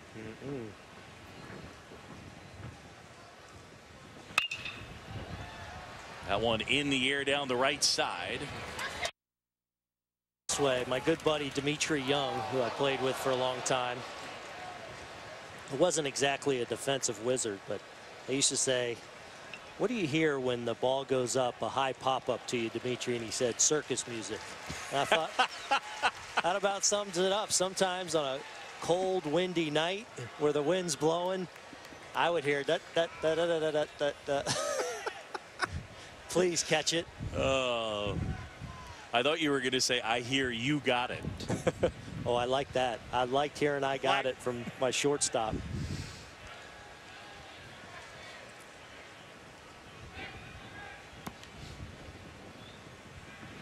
Yeah, it's fine. You know, the Yankee shortstop Derek Jeter's so great on pop-ups and balls in the air, and yet conversely, Alex Rodriguez, who was a superior elite defensive shortstop in his prime, wasn't real good on pop-ups, balls in the air. Larry Boa, another outstanding shortstop, never really liked catching pop-ups. Runner goes, ripped left field. Johnson back some more, hauls it in. That was crushed.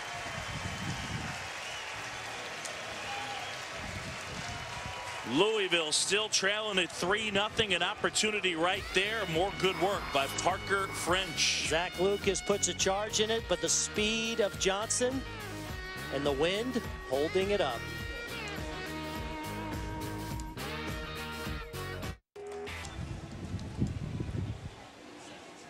Back here in Omaha as we go to the 6th, and Texas leading in this elimination game. It's 3-0. And ESPN's coverage of the FIFA World Cup continues on Tuesday. It's a triple header on ESPN. 11:30 a.m. It's Belgium and Algeria, and then a good one, Brazil and Mexico at 2:30. 5:30, Russia faces South Korea to the 2014 World Cup, presented by Adidas, Tuesday on ESPN. Of course, Team USA going at it later today. 5:30 Eastern, they'll go up against Ghana. All right, man. Here we go. You're on TV. Shake it loose. Let's go.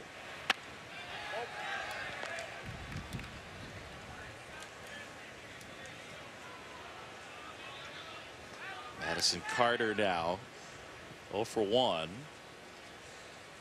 Put down a sac bunt his last time up. Jamie Sire in the opening part of our broadcast talked about the Texas seniors and what Peyton and Thornhill coming back have meant to this team. Towards first, Kay and Kidston. Well, we talked about Anthony Kidston, a very good changeup, and the need to keep the ball down because he's not overpowering, and where he's been hurt today has been up in the strike zone. A couple of fastballs at the top of the zone they've taken advantage of and hit very hard. And the changeup, while it's been a very good pitch for him, he has left a few up that have gotten him into a bit of trouble today. But on a balance, a pretty good effort so far by Kidston. At an even 80 pitches. Drops in a good curve to Casey Clemens. Knocked in a run his last time. What was your sense talking to Roger in terms of his son's future on the mound or at first? Yeah, it was tough to say. I think he enjoys watching him play first. I was expecting to say, you know, it is nerve-wracking watching your son play. Same. But he really, I think, enjoys it. And I think next year, when I think we'll see him on the mound a lot more, that's when you might see the Rocket sweat it out a little bit. I feel like guys who played without fail, they say watching my son is as nerve-wracking as it gets. Is Casey kind of getting loose out there as a just warm it up pregame? Yeah, and he's at a point now where he's up to a few innings if Texas needed him to pitch. Well, that will probably become a part of the pitching staff a lot next year. It's a little bit of a generalization, but I feel like unless there's a really huge difference, most of the guys want to swing the bat. Yeah. Like a chance to be involved every day. Absolutely.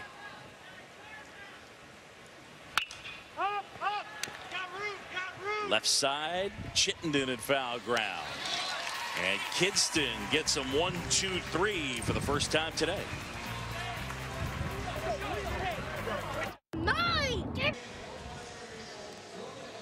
So we go to the bottom of the 6th. Texas leading 3-0. We got our plate umpire Mark Ewell mic'd up on the day. Foot in the box for me. Hang on, timeout. You got a wrapper underneath your foot. Nope, left foot. I'll take it. Foul. Should be somewhere near your feet. I'll take that one.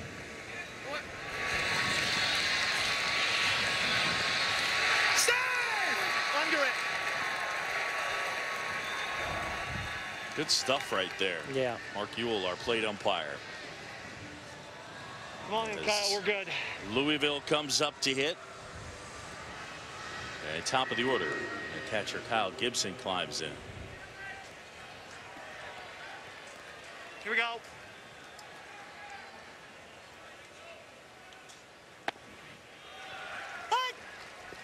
Slider spinning on the inside corner. Got the plate.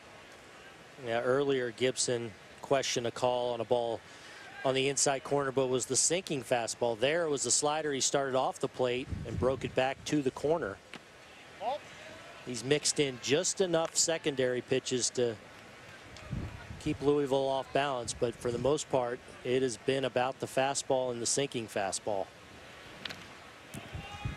Now, as a right-handed hitter facing a right-handed pitcher, if you had your choice, I know this is a little generic, but facing a sinker ball guy, a two-seamer, or a guy that threw a little harder, a four-seam guy, which would you prefer? My preference was the four-seam harder thrower because I like the ball up. Back to the mound and French. And there's one away. More baseball coming your way tonight. David Wright and the Mets taking on Yadier Molina and the Cardinals. Monday Night Baseball presented by USAA. Mets Cardinals at 8 on ESPN. Also live on Watch ESPN.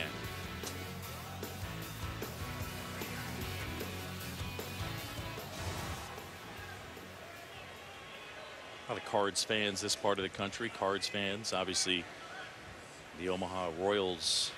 Ball that's out. So a number of Kansas City fans as well. Yep. For the longest time, the affiliation with Kansas City. But this part of the country, you'll find Cubs fans, Cardinal fans, Royals fans. Yeah. Royals getting hot too. They've won about 7 in a row now. I know you and Rick Sutcliffe on that bandwagon. 2-1.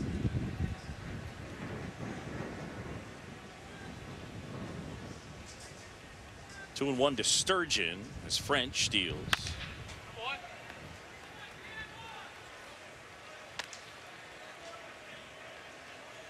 Cole Sturgeon, Dan McDonald described him as a football type personality, really intense. Twos.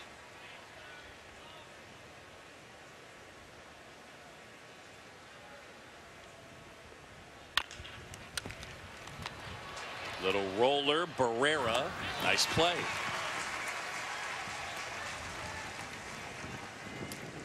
Two up, two down.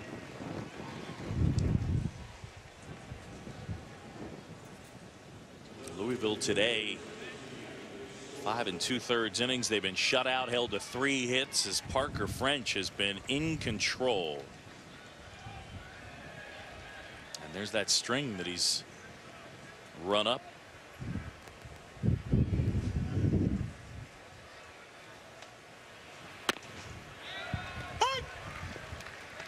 French, a guy coming in, hadn't allowed a homer the entire year in 95 1/3. It ain't happening today, I don't think. No, sinker baller in this ballpark with the wind howling straight in. I think that is a safe bet.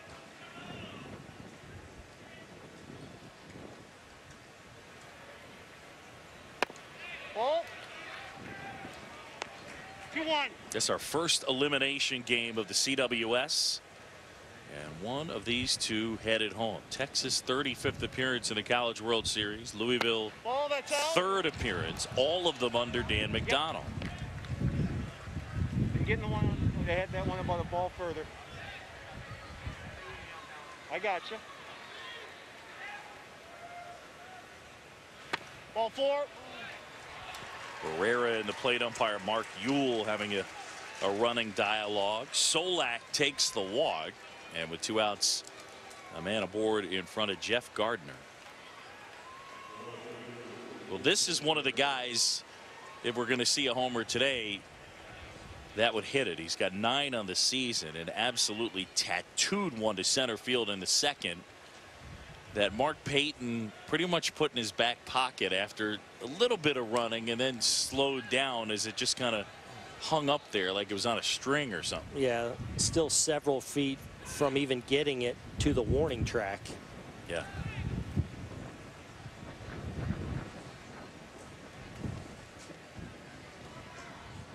Gardner, an 8th round pick by the Nationals.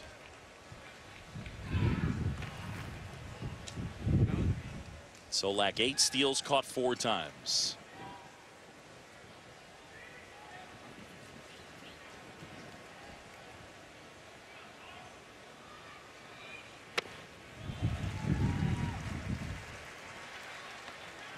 We saw Nathan Thornhill for Texas in the opener against UC Irvine. He did a solid job.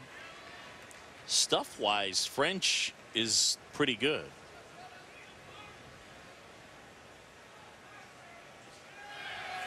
Runner goes, pitch is low, throw to second, safe at second. Solak with the steal, so the freshman into scoring position. Yeah, despite the 3-0 lead for Texas here in the 6th, this is not going to stifle the aggressiveness of Louisville. He gets a really good jump. We've talked about French not being overly quick to home plate, but Louisville's going to continue to play their game if they get opportunities. A real good break and clearly under the tag there at second base, and a scoring opportunity now for Louisville here with 2 outs in the 6th. Clemens handles the chance, races to first, and the inning is over. On to the 7th. Texas leading 3-0, top 3 in the order, including Mark Payton coming up to hit. Welcome back to the NCAA College World Series presented by Capital One. And back here in Omaha to the 7th, 3-0 Texas. John Shambi and Aaron Boone. We send it downstairs to Jamie Sire. Yeah, John, top of the order up for Texas, including Mark Payton, and there's a very special reason that he wears the number 2. He did not always wear that number. It actually belonged to his summer ball teammate, Stephen Bajensky, who unfortunately died during heart surgery due to complications during that surgery, and they actually attended rival high schools. And the day that Mount Carmel, that's Stevens High School, retired his number 2 jersey, they were playing Mark's high school, which is St. Rita, and Mark homered twice in that game. And Steve's dad, Mark, and his sister Paige here in Omaha, his dad told me it means so much to him to see Mark wearing the number 2, because in baseball your number is so much a part of your identity, and this really helps keep Stevie's legacy alive. Yeah, guys, there were rivals and teammates. And Aaron Boone, you have a connection to the Bajensky family and Stephen. Yeah, I had a very similar procedure done in 2009, and I was contacted by the family when their son was getting ready to go through it, and sadly it didn't turn out very well. And you know, having a little bit of contact over the phone with the family became an emotional time for me as well. And I'm just happy to see them here enjoying the game that he and their son loved. Yeah, it's pretty powerful stuff. The connection between Put in the box for me. the Paytons, specifically Mark, and the Bajenskys.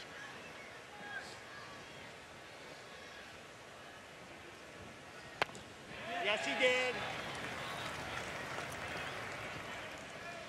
1-2. Mark Payton eventually move on to professional baseball. He's a 7th round pick with the Yankees, and the only thing we know is that when he gets to the big leagues with him, he's not going to be able to wear the number 2. Right. but I think that that's something that he'll deal with when he gets there. But a really nice way to honor the memory of his friend. Right now, Peyton's Texas Longhorns leading 3-0. Trying to survive an elimination game. Louisville on the ropes. He's out. And Johnson is gone. Well, it was a good look at that straight changeup. That's been a nice pitch for Kitston all afternoon. When he's got it down in the zone, the bottom's kind of falling out of it. And there he gets Johnson to swing over the top for the second out of this inning. And here is Mark Payton, number 2.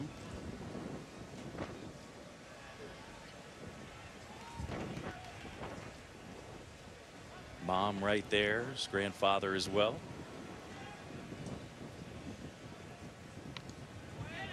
And Payton in this one with a single and a walk, he scored a run.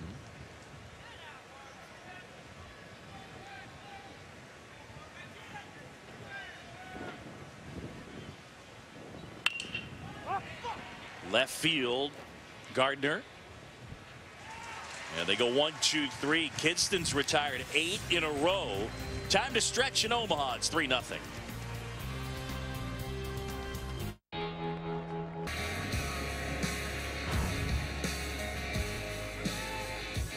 Texas with single runs in the 3rd, the 4th, and the 5th. And leading this one 3-0. How you doing there? As the Horns lead this one over Louisville, our first College World Series elimination game. John Shambi, Aaron Boone, Jamie Sire. Here we go. And here from TD Ameritrade Park. We got Texas, we got Louisville, and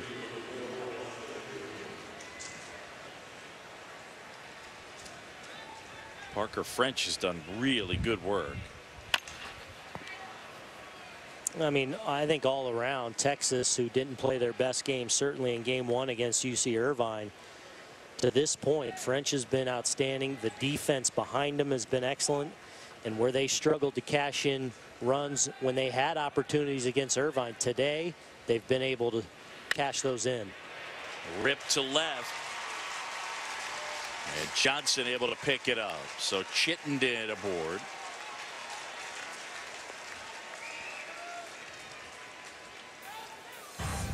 Take a look at our bracket coming up tonight.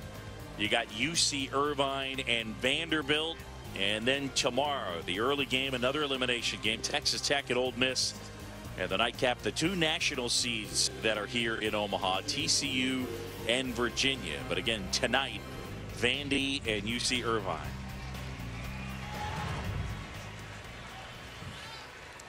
Colin Lyman, a pinch hitter, will hit for Corey Ray.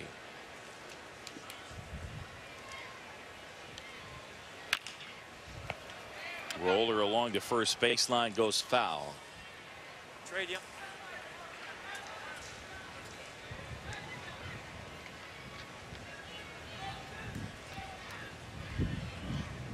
Parker French with that sinking fastball has really relied on it. He's mixed in off speed some, but it's that sinker, particularly into righties, that has gotten Louisville to pound the ball into the ground. He has struck out 3.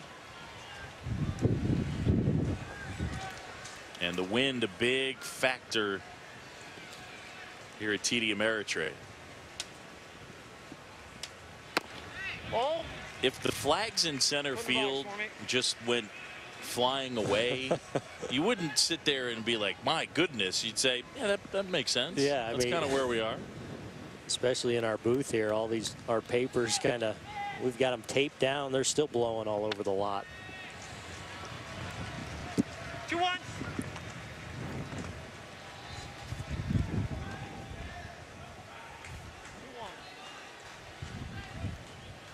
Another good crowd here at TD Ameritrade. Is the count 2-1 to Colin Lyman. And now 3-1. Dan McConnell urging his team on prior to the start of last inning, where he was saying to him, quality at bats, don't give at bats away. They got to get something going here. Like he was taken all the way. It's 3-2 now. 3-2.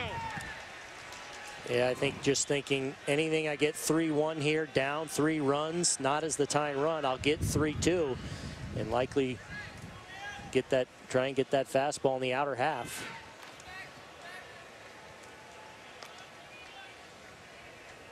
The question is, with 3-2, will Louisville put the game in motion here and send the runner? I think they will. Throw to first, close play. Very close, and I actually think Ray was leaning over there. Excuse me, Chittenden was leaning a little bit over there. And with 3-2, if he is indeed going, you don't want to be leaning too much. It's on the hitter to put the ball in play if it's a strike. Close, safe. Oh, wow.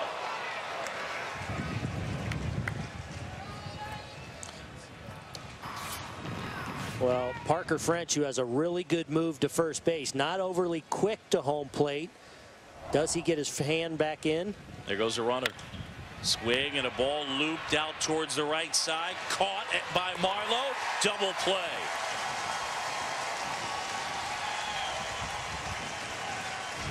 I mean, that's the risk you run. Well, it's the risk you run, but as a 3-2 count, the runner, you know you're going to be peeking in, and you've got to do a better job of getting back here and understanding that, especially with the wind blowing in, this is going to be a pop-up. And now that's 2 times where Louisville has run into an out. One time on a line drive off the bat of Cole Sturgeon back in the first inning. And now here on a 3-2 count.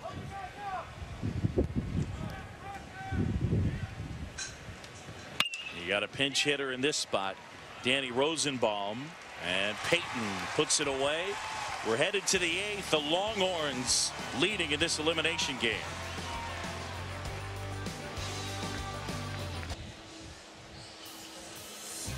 Welcome back to the NCAA College World Series presented by Capital One.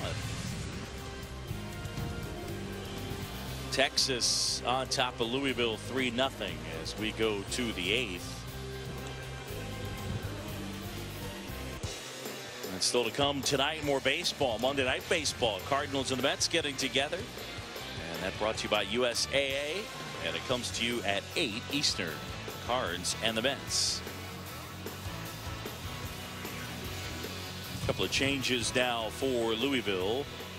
And Colin Lyman will stay in the game and take over for Corey Ray in right. And Danny Rosenbaum will replace Grant Kay at first base. Top 8, Longhorns lead at 3-0. Here's Tres Barrera on the ground and right at Sutton Whiting. One pitch and one out as Rosenbaum able to hang on to the base.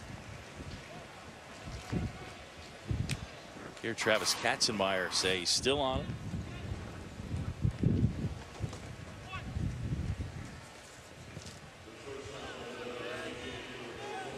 And correct call. Yeah. It was more Rosenbaum just kind of stumbling there. Made it look bad. One down, and here's C.J. Hinojosa. 3 runs, 6 hits for Texas. No runs, 4 hits for Louisville. And the Cardinals have made 3 errors in this game.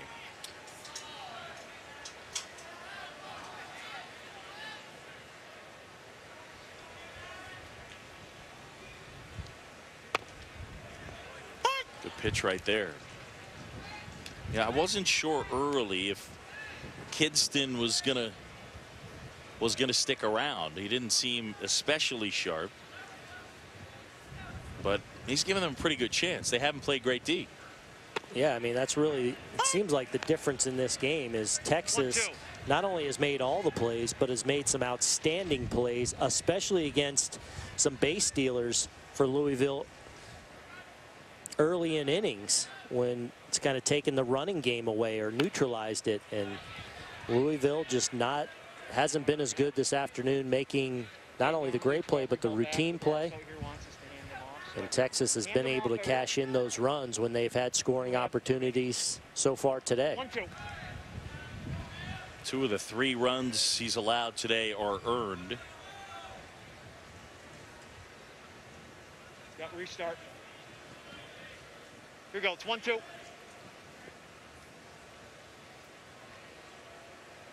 Kidston's retired 9 in a row. Dan McDonald's team's got to figure out some offense, but first things first, and now time is called. Here we go. Yeah, and there was action really from about the 5th, 6th inning on, but because Kidston's kind of found a groove here later in the game, bullpen's gotten quiet, although now they'll get a little bit of action going down there, but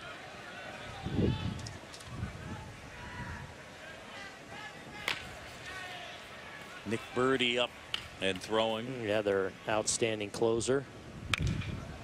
That's ripped down the left side. That one hooking, and that hook's foul. No wind. Is that a fair ball? I think it's got a shot. And I know that seems extreme, but I think especially on a line drive. Yeah, it does seem extreme, but yeah, that wind is really, really blowing. See how much further Kidston can go. He's at an even 100 pitches. Now the 2-2 to Hinojosa. I think they would love to see him be able to get through this inning and then either way turn over the 9th inning to their outstanding closer. 3-2. But Nick Birdie will start to, there'll be a little more urgency with that warming up should he allow a base runner here in the 8th. Softly towards the hole. Whiting on the move. That's yeah, real good job by Whiting of getting around this ball. Really the slowly hit ball, so he knew he had to hurry, but he does a great job of fighting to get around this so he can get his momentum moving towards first base to get something on that throw. And you can see that throw does just beat Hinojosa at first base. Nice play, Whiting. 2 down now, and it's Colin Shaw to hit 2 out of 3. So the Longhorns leading 3-0 in elimination game at TD Ameritrade. Still to come tonight, Vanderbilt and UC Irvine. Your old coach Mike Gillespie and the Anteaters. Not really confirmed, but UC Irvine basically thought to be one of the final 4 teams invited into the NCAA tournament. And then goes up to Oregon State, one of the top seeds.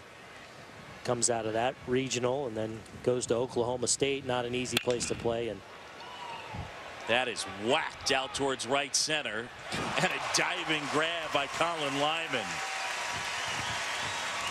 Well, it turns into a diving grab because the wind knocks it down. So he thought it was going to be out by the warning track. He had to kind of circle around and turn it into a diving play on a ball hit very well out to right field. As you see him lay out in right center.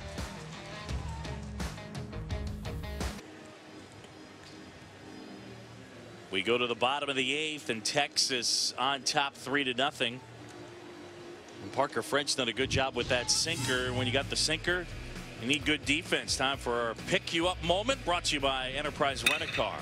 Well, this is early in an inning with Sutton Whiting, their best base stealer, but Hinojosa ranging far to his left, the 360 turn and the strong throw to first. One of many outstanding defensive plays by the Longhorns this afternoon. So Parker French at 88 pitches. Longhorns have activity in the bullpen. And here is Sutton Whiting, who's 1 out of 2, has a single and had that hit stolen from him by Hinojosa.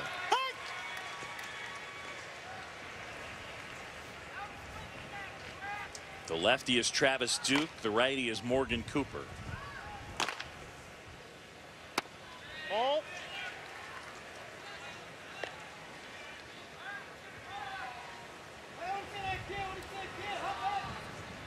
French has done just such a good job keeping the ball down and by and large locating the fastball. There haven't been a ton of good pitches to hit offered up by the righty. No, and he's a guy that came in having 39 walks in 95 1/3 innings.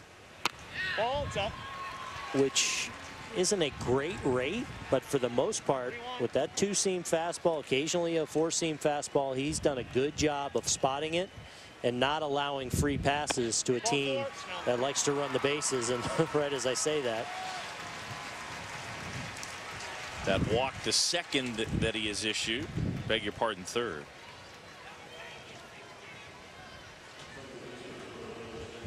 Longhorns haven't blown a two-run lead this season. Meanwhile, Louisville has not been shut out this year.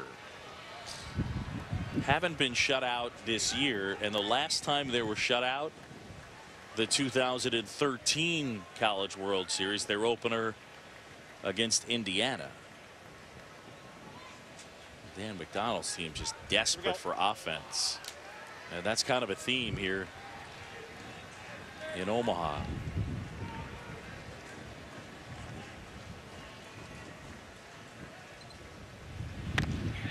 Inside, and it hit him, and all of a sudden Louisville is going to bring the tying run to the plate.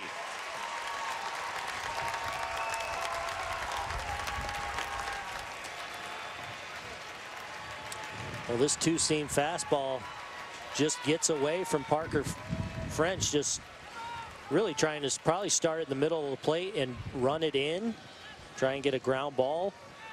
Just gets away from him too much and clips Zach Lucas, and Louisville now with probably their best opportunity of the day with their first two men on.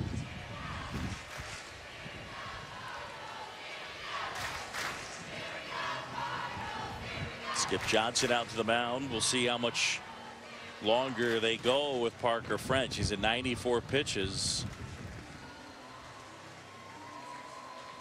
And there they are, Cooper and Duke.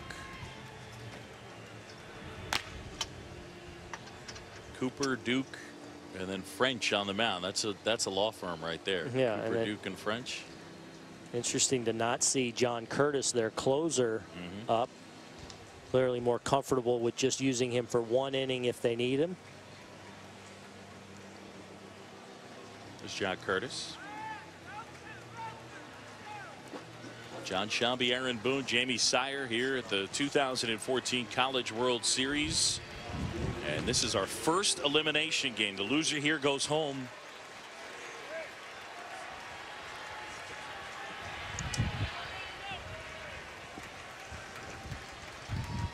As Texas leads 3-0. Whiting at second, Lucas at first, and nobody out for the top of the order. It's Kyle Gibson, who's 1 for 2.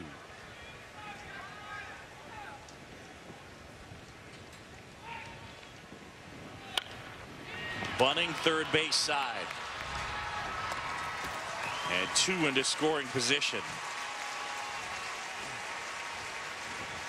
Well, good execution here by Louisville, and obviously just playing for the 2 runs here as Gibson gets the ball down the third base line, feeling like if, okay, now we get 2 runners in scoring position, we can get a couple here, pull us within a run going into the last inning. We'll take that, but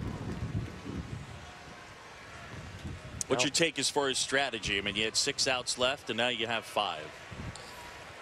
Yeah, I would be reluctant to do that in that situation, especially with the middle of my lineup coming up. Well, the afternoon is over for Parker French. We get a pitching change here at TD Ameritrade. Back here in Omaha, John Shambi, Aaron Boone, Jamie Sires. We got a pitching change in the bottom of the 8th. Elimination game, Texas leading Louisville 3-0. And they go to Travis Duke, the sophomore. Yeah, he's been outstanding against left-handers, primarily a matchup left-hander in, probably just to get one hitter. Sturgeon from the left side, fastball typically in the mid-80s. Really good curveball, his primary, secondary pitch, occasional change. You see the earned run average there, just .34 on the season. Been very effective from the left side out of the pen for the Longhorns this season. Parker French has been everything I think the Longhorns could have hoped for, giving them 7+ innings this afternoon. And remember, French, he was their Friday night starter for a lot of the year. That means their ace. And eventually Nathan Thornhill replaced him in that spot. Ball. Outside to Sturgeon, who's 0 for 3. With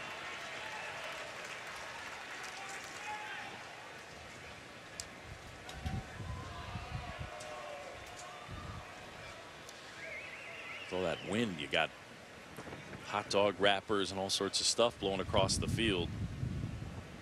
That one way high. He's falling behind 2-0. Big spot right here. Yeah, throwing a little harder, perhaps overthrowing a little. This is his first appearance, obviously, in the College World Series. Up with that fastball at 89. He's typically in the mid-upper 80s range.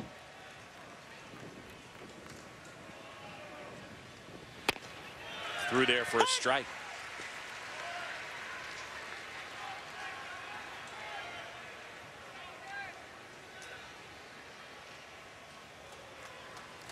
All Parker French could do now is watch. Ball that's out. And Duke missing. He falls behind now 3-1. So Sturgeon should get a pretty good pitch, likely a fastball to hit here. Yeah, and you want to pick one side of the plate and really zone in and look to put an aggressive swing on it. If you're Cole Sturgeon, looks like he's seeing the ball pretty well off the left-hander. So cut that plate in half.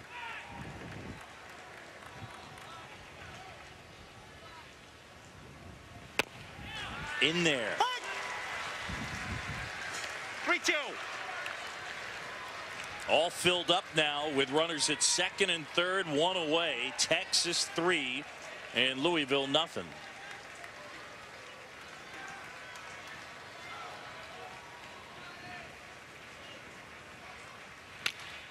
Foul bat.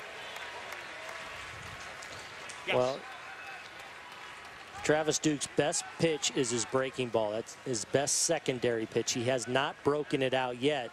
A little risky to throw because you don't want to put the tying run on, but if he were to execute one, Sturgeon from the left side, having not seen it, could be very effective. Bounce to the right side. That'll get a run home. So Louisville on the board as Whiting comes in. It's 3-1. Well, a good job here by Travis Duke of getting back into the count and not issuing the free pass. And I think if you're Texas, you're content to trade an out for a run in that situation. And now with 2 outs, it's going to take a base hit in all likelihood to score Whiting to allow Louisville to inch closer.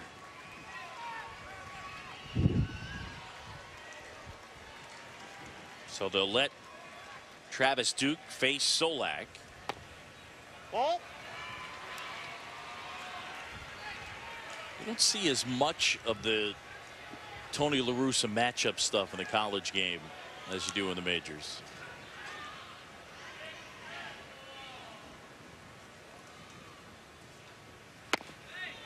No, and I think obviously on a day like today, they know the home run's not in play, especially as you get down here towards the bottom of the order. In worst case, if he were to lose Solak here, he's got the lefty Gardner that he would want Travis Duke to face should he reach. Yep. I said bottom of the order, I meant 3-hole, but the home run not really in play in this spot, in this ballpark with the wind blowing in. That's a good point. Flag.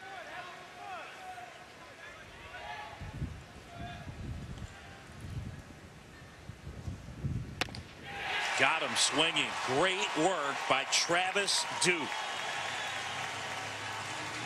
Louisville picks up a run, but the Longhorns lead it. It's a 3-1 game. We're headed to the ninth. And the Longhorn fastball. He's had some outstanding defense behind him. And on balance this afternoon, Parker French, an excellent outing, facing elimination for the Longhorns. right now in line for the win. And Augie Garrido's team trying to stave off elimination. The loser goes home. And the winner will stick around. Tonight it'll be Vandy and UC Irvine, 8 Eastern in our nightcap. Bounce through the left side hole. Madison Carter with his first hit.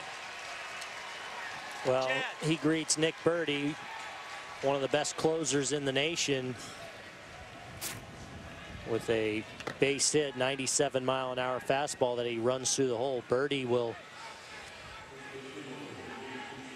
second-round pick of the Minnesota Twins. You see just the .50 earned run average, 18 saves. That strikeout to walk ratio, 64 in just 36 innings. His fastball will sometimes get in north of triple digits. Mix in a slider, occasional changeup, but primarily he's coming at you with the hard stuff. Bunt popped foul and out of play.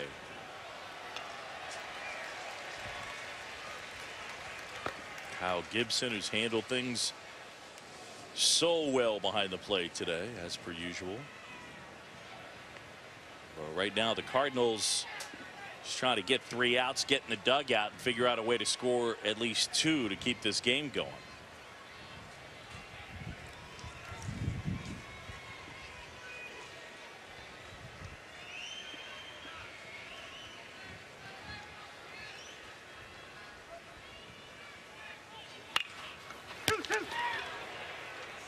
Goes to second for one, safe at second. And Whiting argues with second base umpire Tony Walsh. Well, it's the right decision by Birdie. It's a slider. He bunts right back to Birdie. He does a good job of setting his feet. He just throws high to Sutton Whiting. Does he get that foot back down? I think he does. Yeah. Another call going the way of the Longhorns on the base pass. You see Whiting up high. Definitely gets that foot down ahead of Madison Carter sliding in, but the Longhorns get the call again here and now have another very good scoring opportunity. So it'll be fielder's choice E1. Louisville, 4 errors in this game.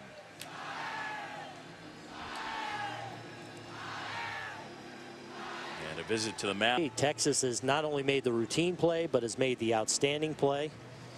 And Louisville hasn't been quite as tight on defense this afternoon. And we talked about in this College World Series, we felt like pitching and defense, who did it the best would probably win these games, because we thought they'd be low scoring and close, and it's been one of the difference this afternoon.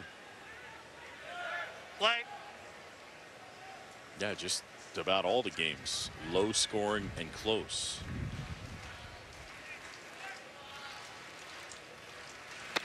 Ball. Gerwitz showing bunt. And I wonder at some point here if Louisville won't put on some kind of play, knowing Texas and their ability to sacrifice, knowing they want to in this situation, where you put on some kind of a wheel play where you charge that third baseman, really wanting to cut off the lead runner. Bunt popped in the air, and Gibson can't come up with that. That would have been a heck of a grab. Nice effort. Yeah, he got pretty close to that ball. I thought at first no chance, but showing a little bit of quickness.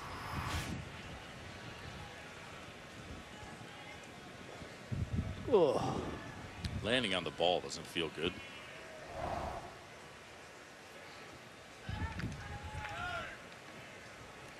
It's a 1-1 with runners at first and second. Texas with single runs in the third, the fourth, and the fifth.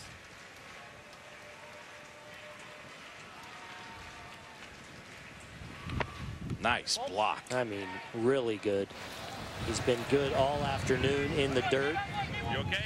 And Madison Carter on second base does a really good job of getting himself into position. If this ball goes any further than it does, he's in position to get to third base. But an outstanding job by Gibson of blocking that in the center, deadening the ball right in front, and not allowing Carter to get to third base. Ball that's out. Out. 3-1. So Birdie has come in. Carter's at second, Clemens at first, and Birdie's fallen behind on Gerwitz. Bunted back to the mound. Oh, you can hear Gibson yelling 3. Instead, he goes to first. And you wonder if Birdie got a little gun shy after throwing high to second base on the previous bunt attempt, but this ball is right back to him, and I think he certainly had a play at third base as you heard Gibson shouting 3-3-3, but he just wanted to take the sure out at first base. Turns out the sacrifice ends up good for the Longhorns, and 2 men now in scoring position with 1 out. So the infield will come in. Louisville trying to keep this right here at 3-1. Yeah, Brooks Marlowe up here. Into right field. Lyman coming on. Sliding grab. Tagging from third, Carter, and he'll score. And it's 4-1 Texas. Well, good job all around here. It's a really nice play out in right field, although I still think these outfielders with the wind conditions and especially with that run on third with less than 2 outs should be playing a little more shallow. And then perhaps this isn't a diving catch, but a catch he's catching at the shoulders, and then maybe there's not a tag opportunity for the Longhorns. But as it is, a huge insurance run here in the top of the 9th now on the sac fly from Marlowe. And now it's Ben Johnson. Credit Brooks Marlowe, by the way, because you're talking about a guy who is one of the elite strikeout pitchers in that spot. Needs a strikeout. Yep. And Marlowe, despite not having a hit this afternoon, has had quality at bats in the 2 games in this College World Series.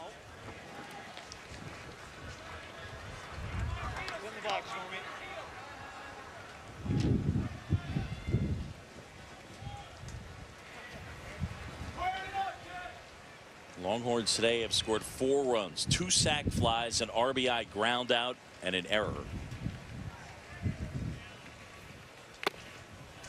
That one at 97 sizzles past Johnson.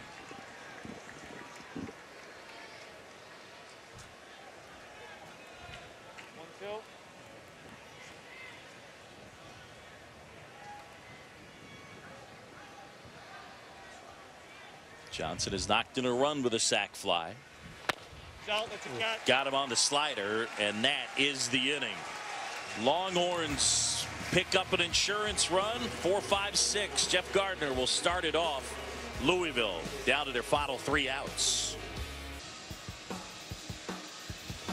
Back here in Omaha from TD Ameritrade Park, we go to the bottom of the 9th, and Texas leading 4-1 in this elimination game. Parker French 7 1/3, 1 earned run in line for the win. Anthony Kidston did a nice job today. Gave up 3 runs, 2 of them earned, but Louisville with 4 errors in the game, and that factored in. And Dan McDonnell just trying to get his group going. Louisville on the season with 50 wins, 16 losses. And right now, they got 3 more outs.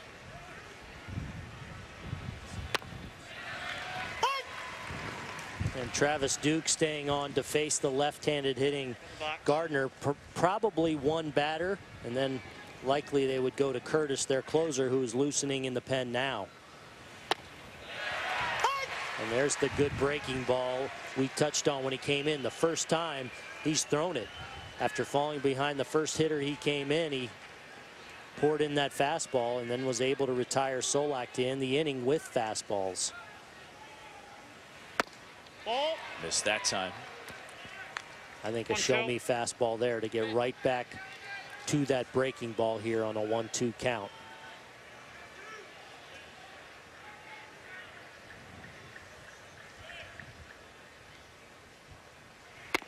That's out. Oh, baby. You see Tres Pereira back there kind of tilt his head like, ooh, I want it. It's definitely, I think, just off the plate, according to strike zone, a few inches off there, but hitting that glove out there, pretty good pitch. Got him swinging. 1 up, 1 down. Duke with a couple of punch outs. And a reminder, for more World Series coverage, including interactive brackets and highlights, go to ncaa.com. One away, it's Alex Chittenden up. He's 1 out of 3.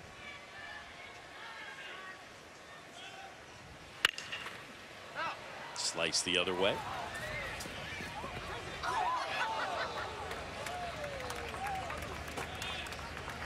Like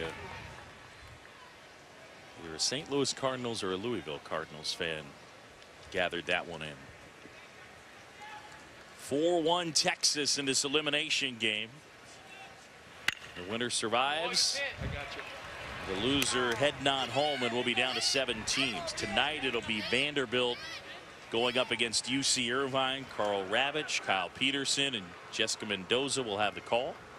And that'll come your way at 8 Eastern. Augie Garrido, the veteran coach, 5 times a national champ. Trying to keep his team in the World Series. They lead by 3. Ball. 1-2.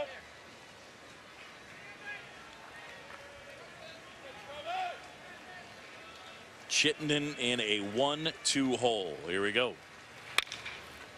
Bounce to short. Hinojosa 2 away.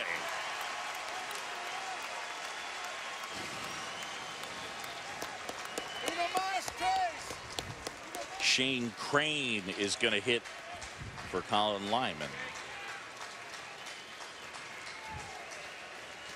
Shane Crane, one of the catchers on this team, a lot of power. He's a tall guy. Hoping he can extend Louisville's stay here in the College World Series.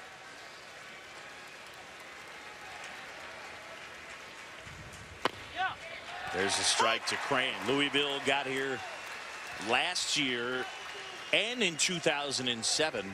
That was Dan McDonald's first year. Quite a job he's done with this program. Out to short, knocked down. Hinojosa picks it up. Ball game. Texas will stick around. The Longhorns with a 4-1 win, and they eliminate Louisville. Today, Aaron Boone, you got to start with Parker French. Yeah, he was great. Really pounded his fastball in the strike zone and leaned on his defense, and his defense all afternoon was outstanding. They made some huge plays to keep some of the base stealers for Louisville off the bases, and they were able to make 4 runs, plenty, as Travis Duke came on and really pitched very well in relief to close this thing out for the Longhorns. All right, still to come tonight, it'll be Vanderbilt and UC Irvine. That'll come your way at 8 Eastern. So Texas wins it here, and Louisville is headed home. 4-1 our final. The Longhorns win it. Coming up next, it is Sports Center. And again, CWS tonight, 8 Eastern, ESPN2, Vandy and UC Irvine. For Aaron Boone and Jamie Sire, I'm John Shambi. So long from TD Ameritrade Park.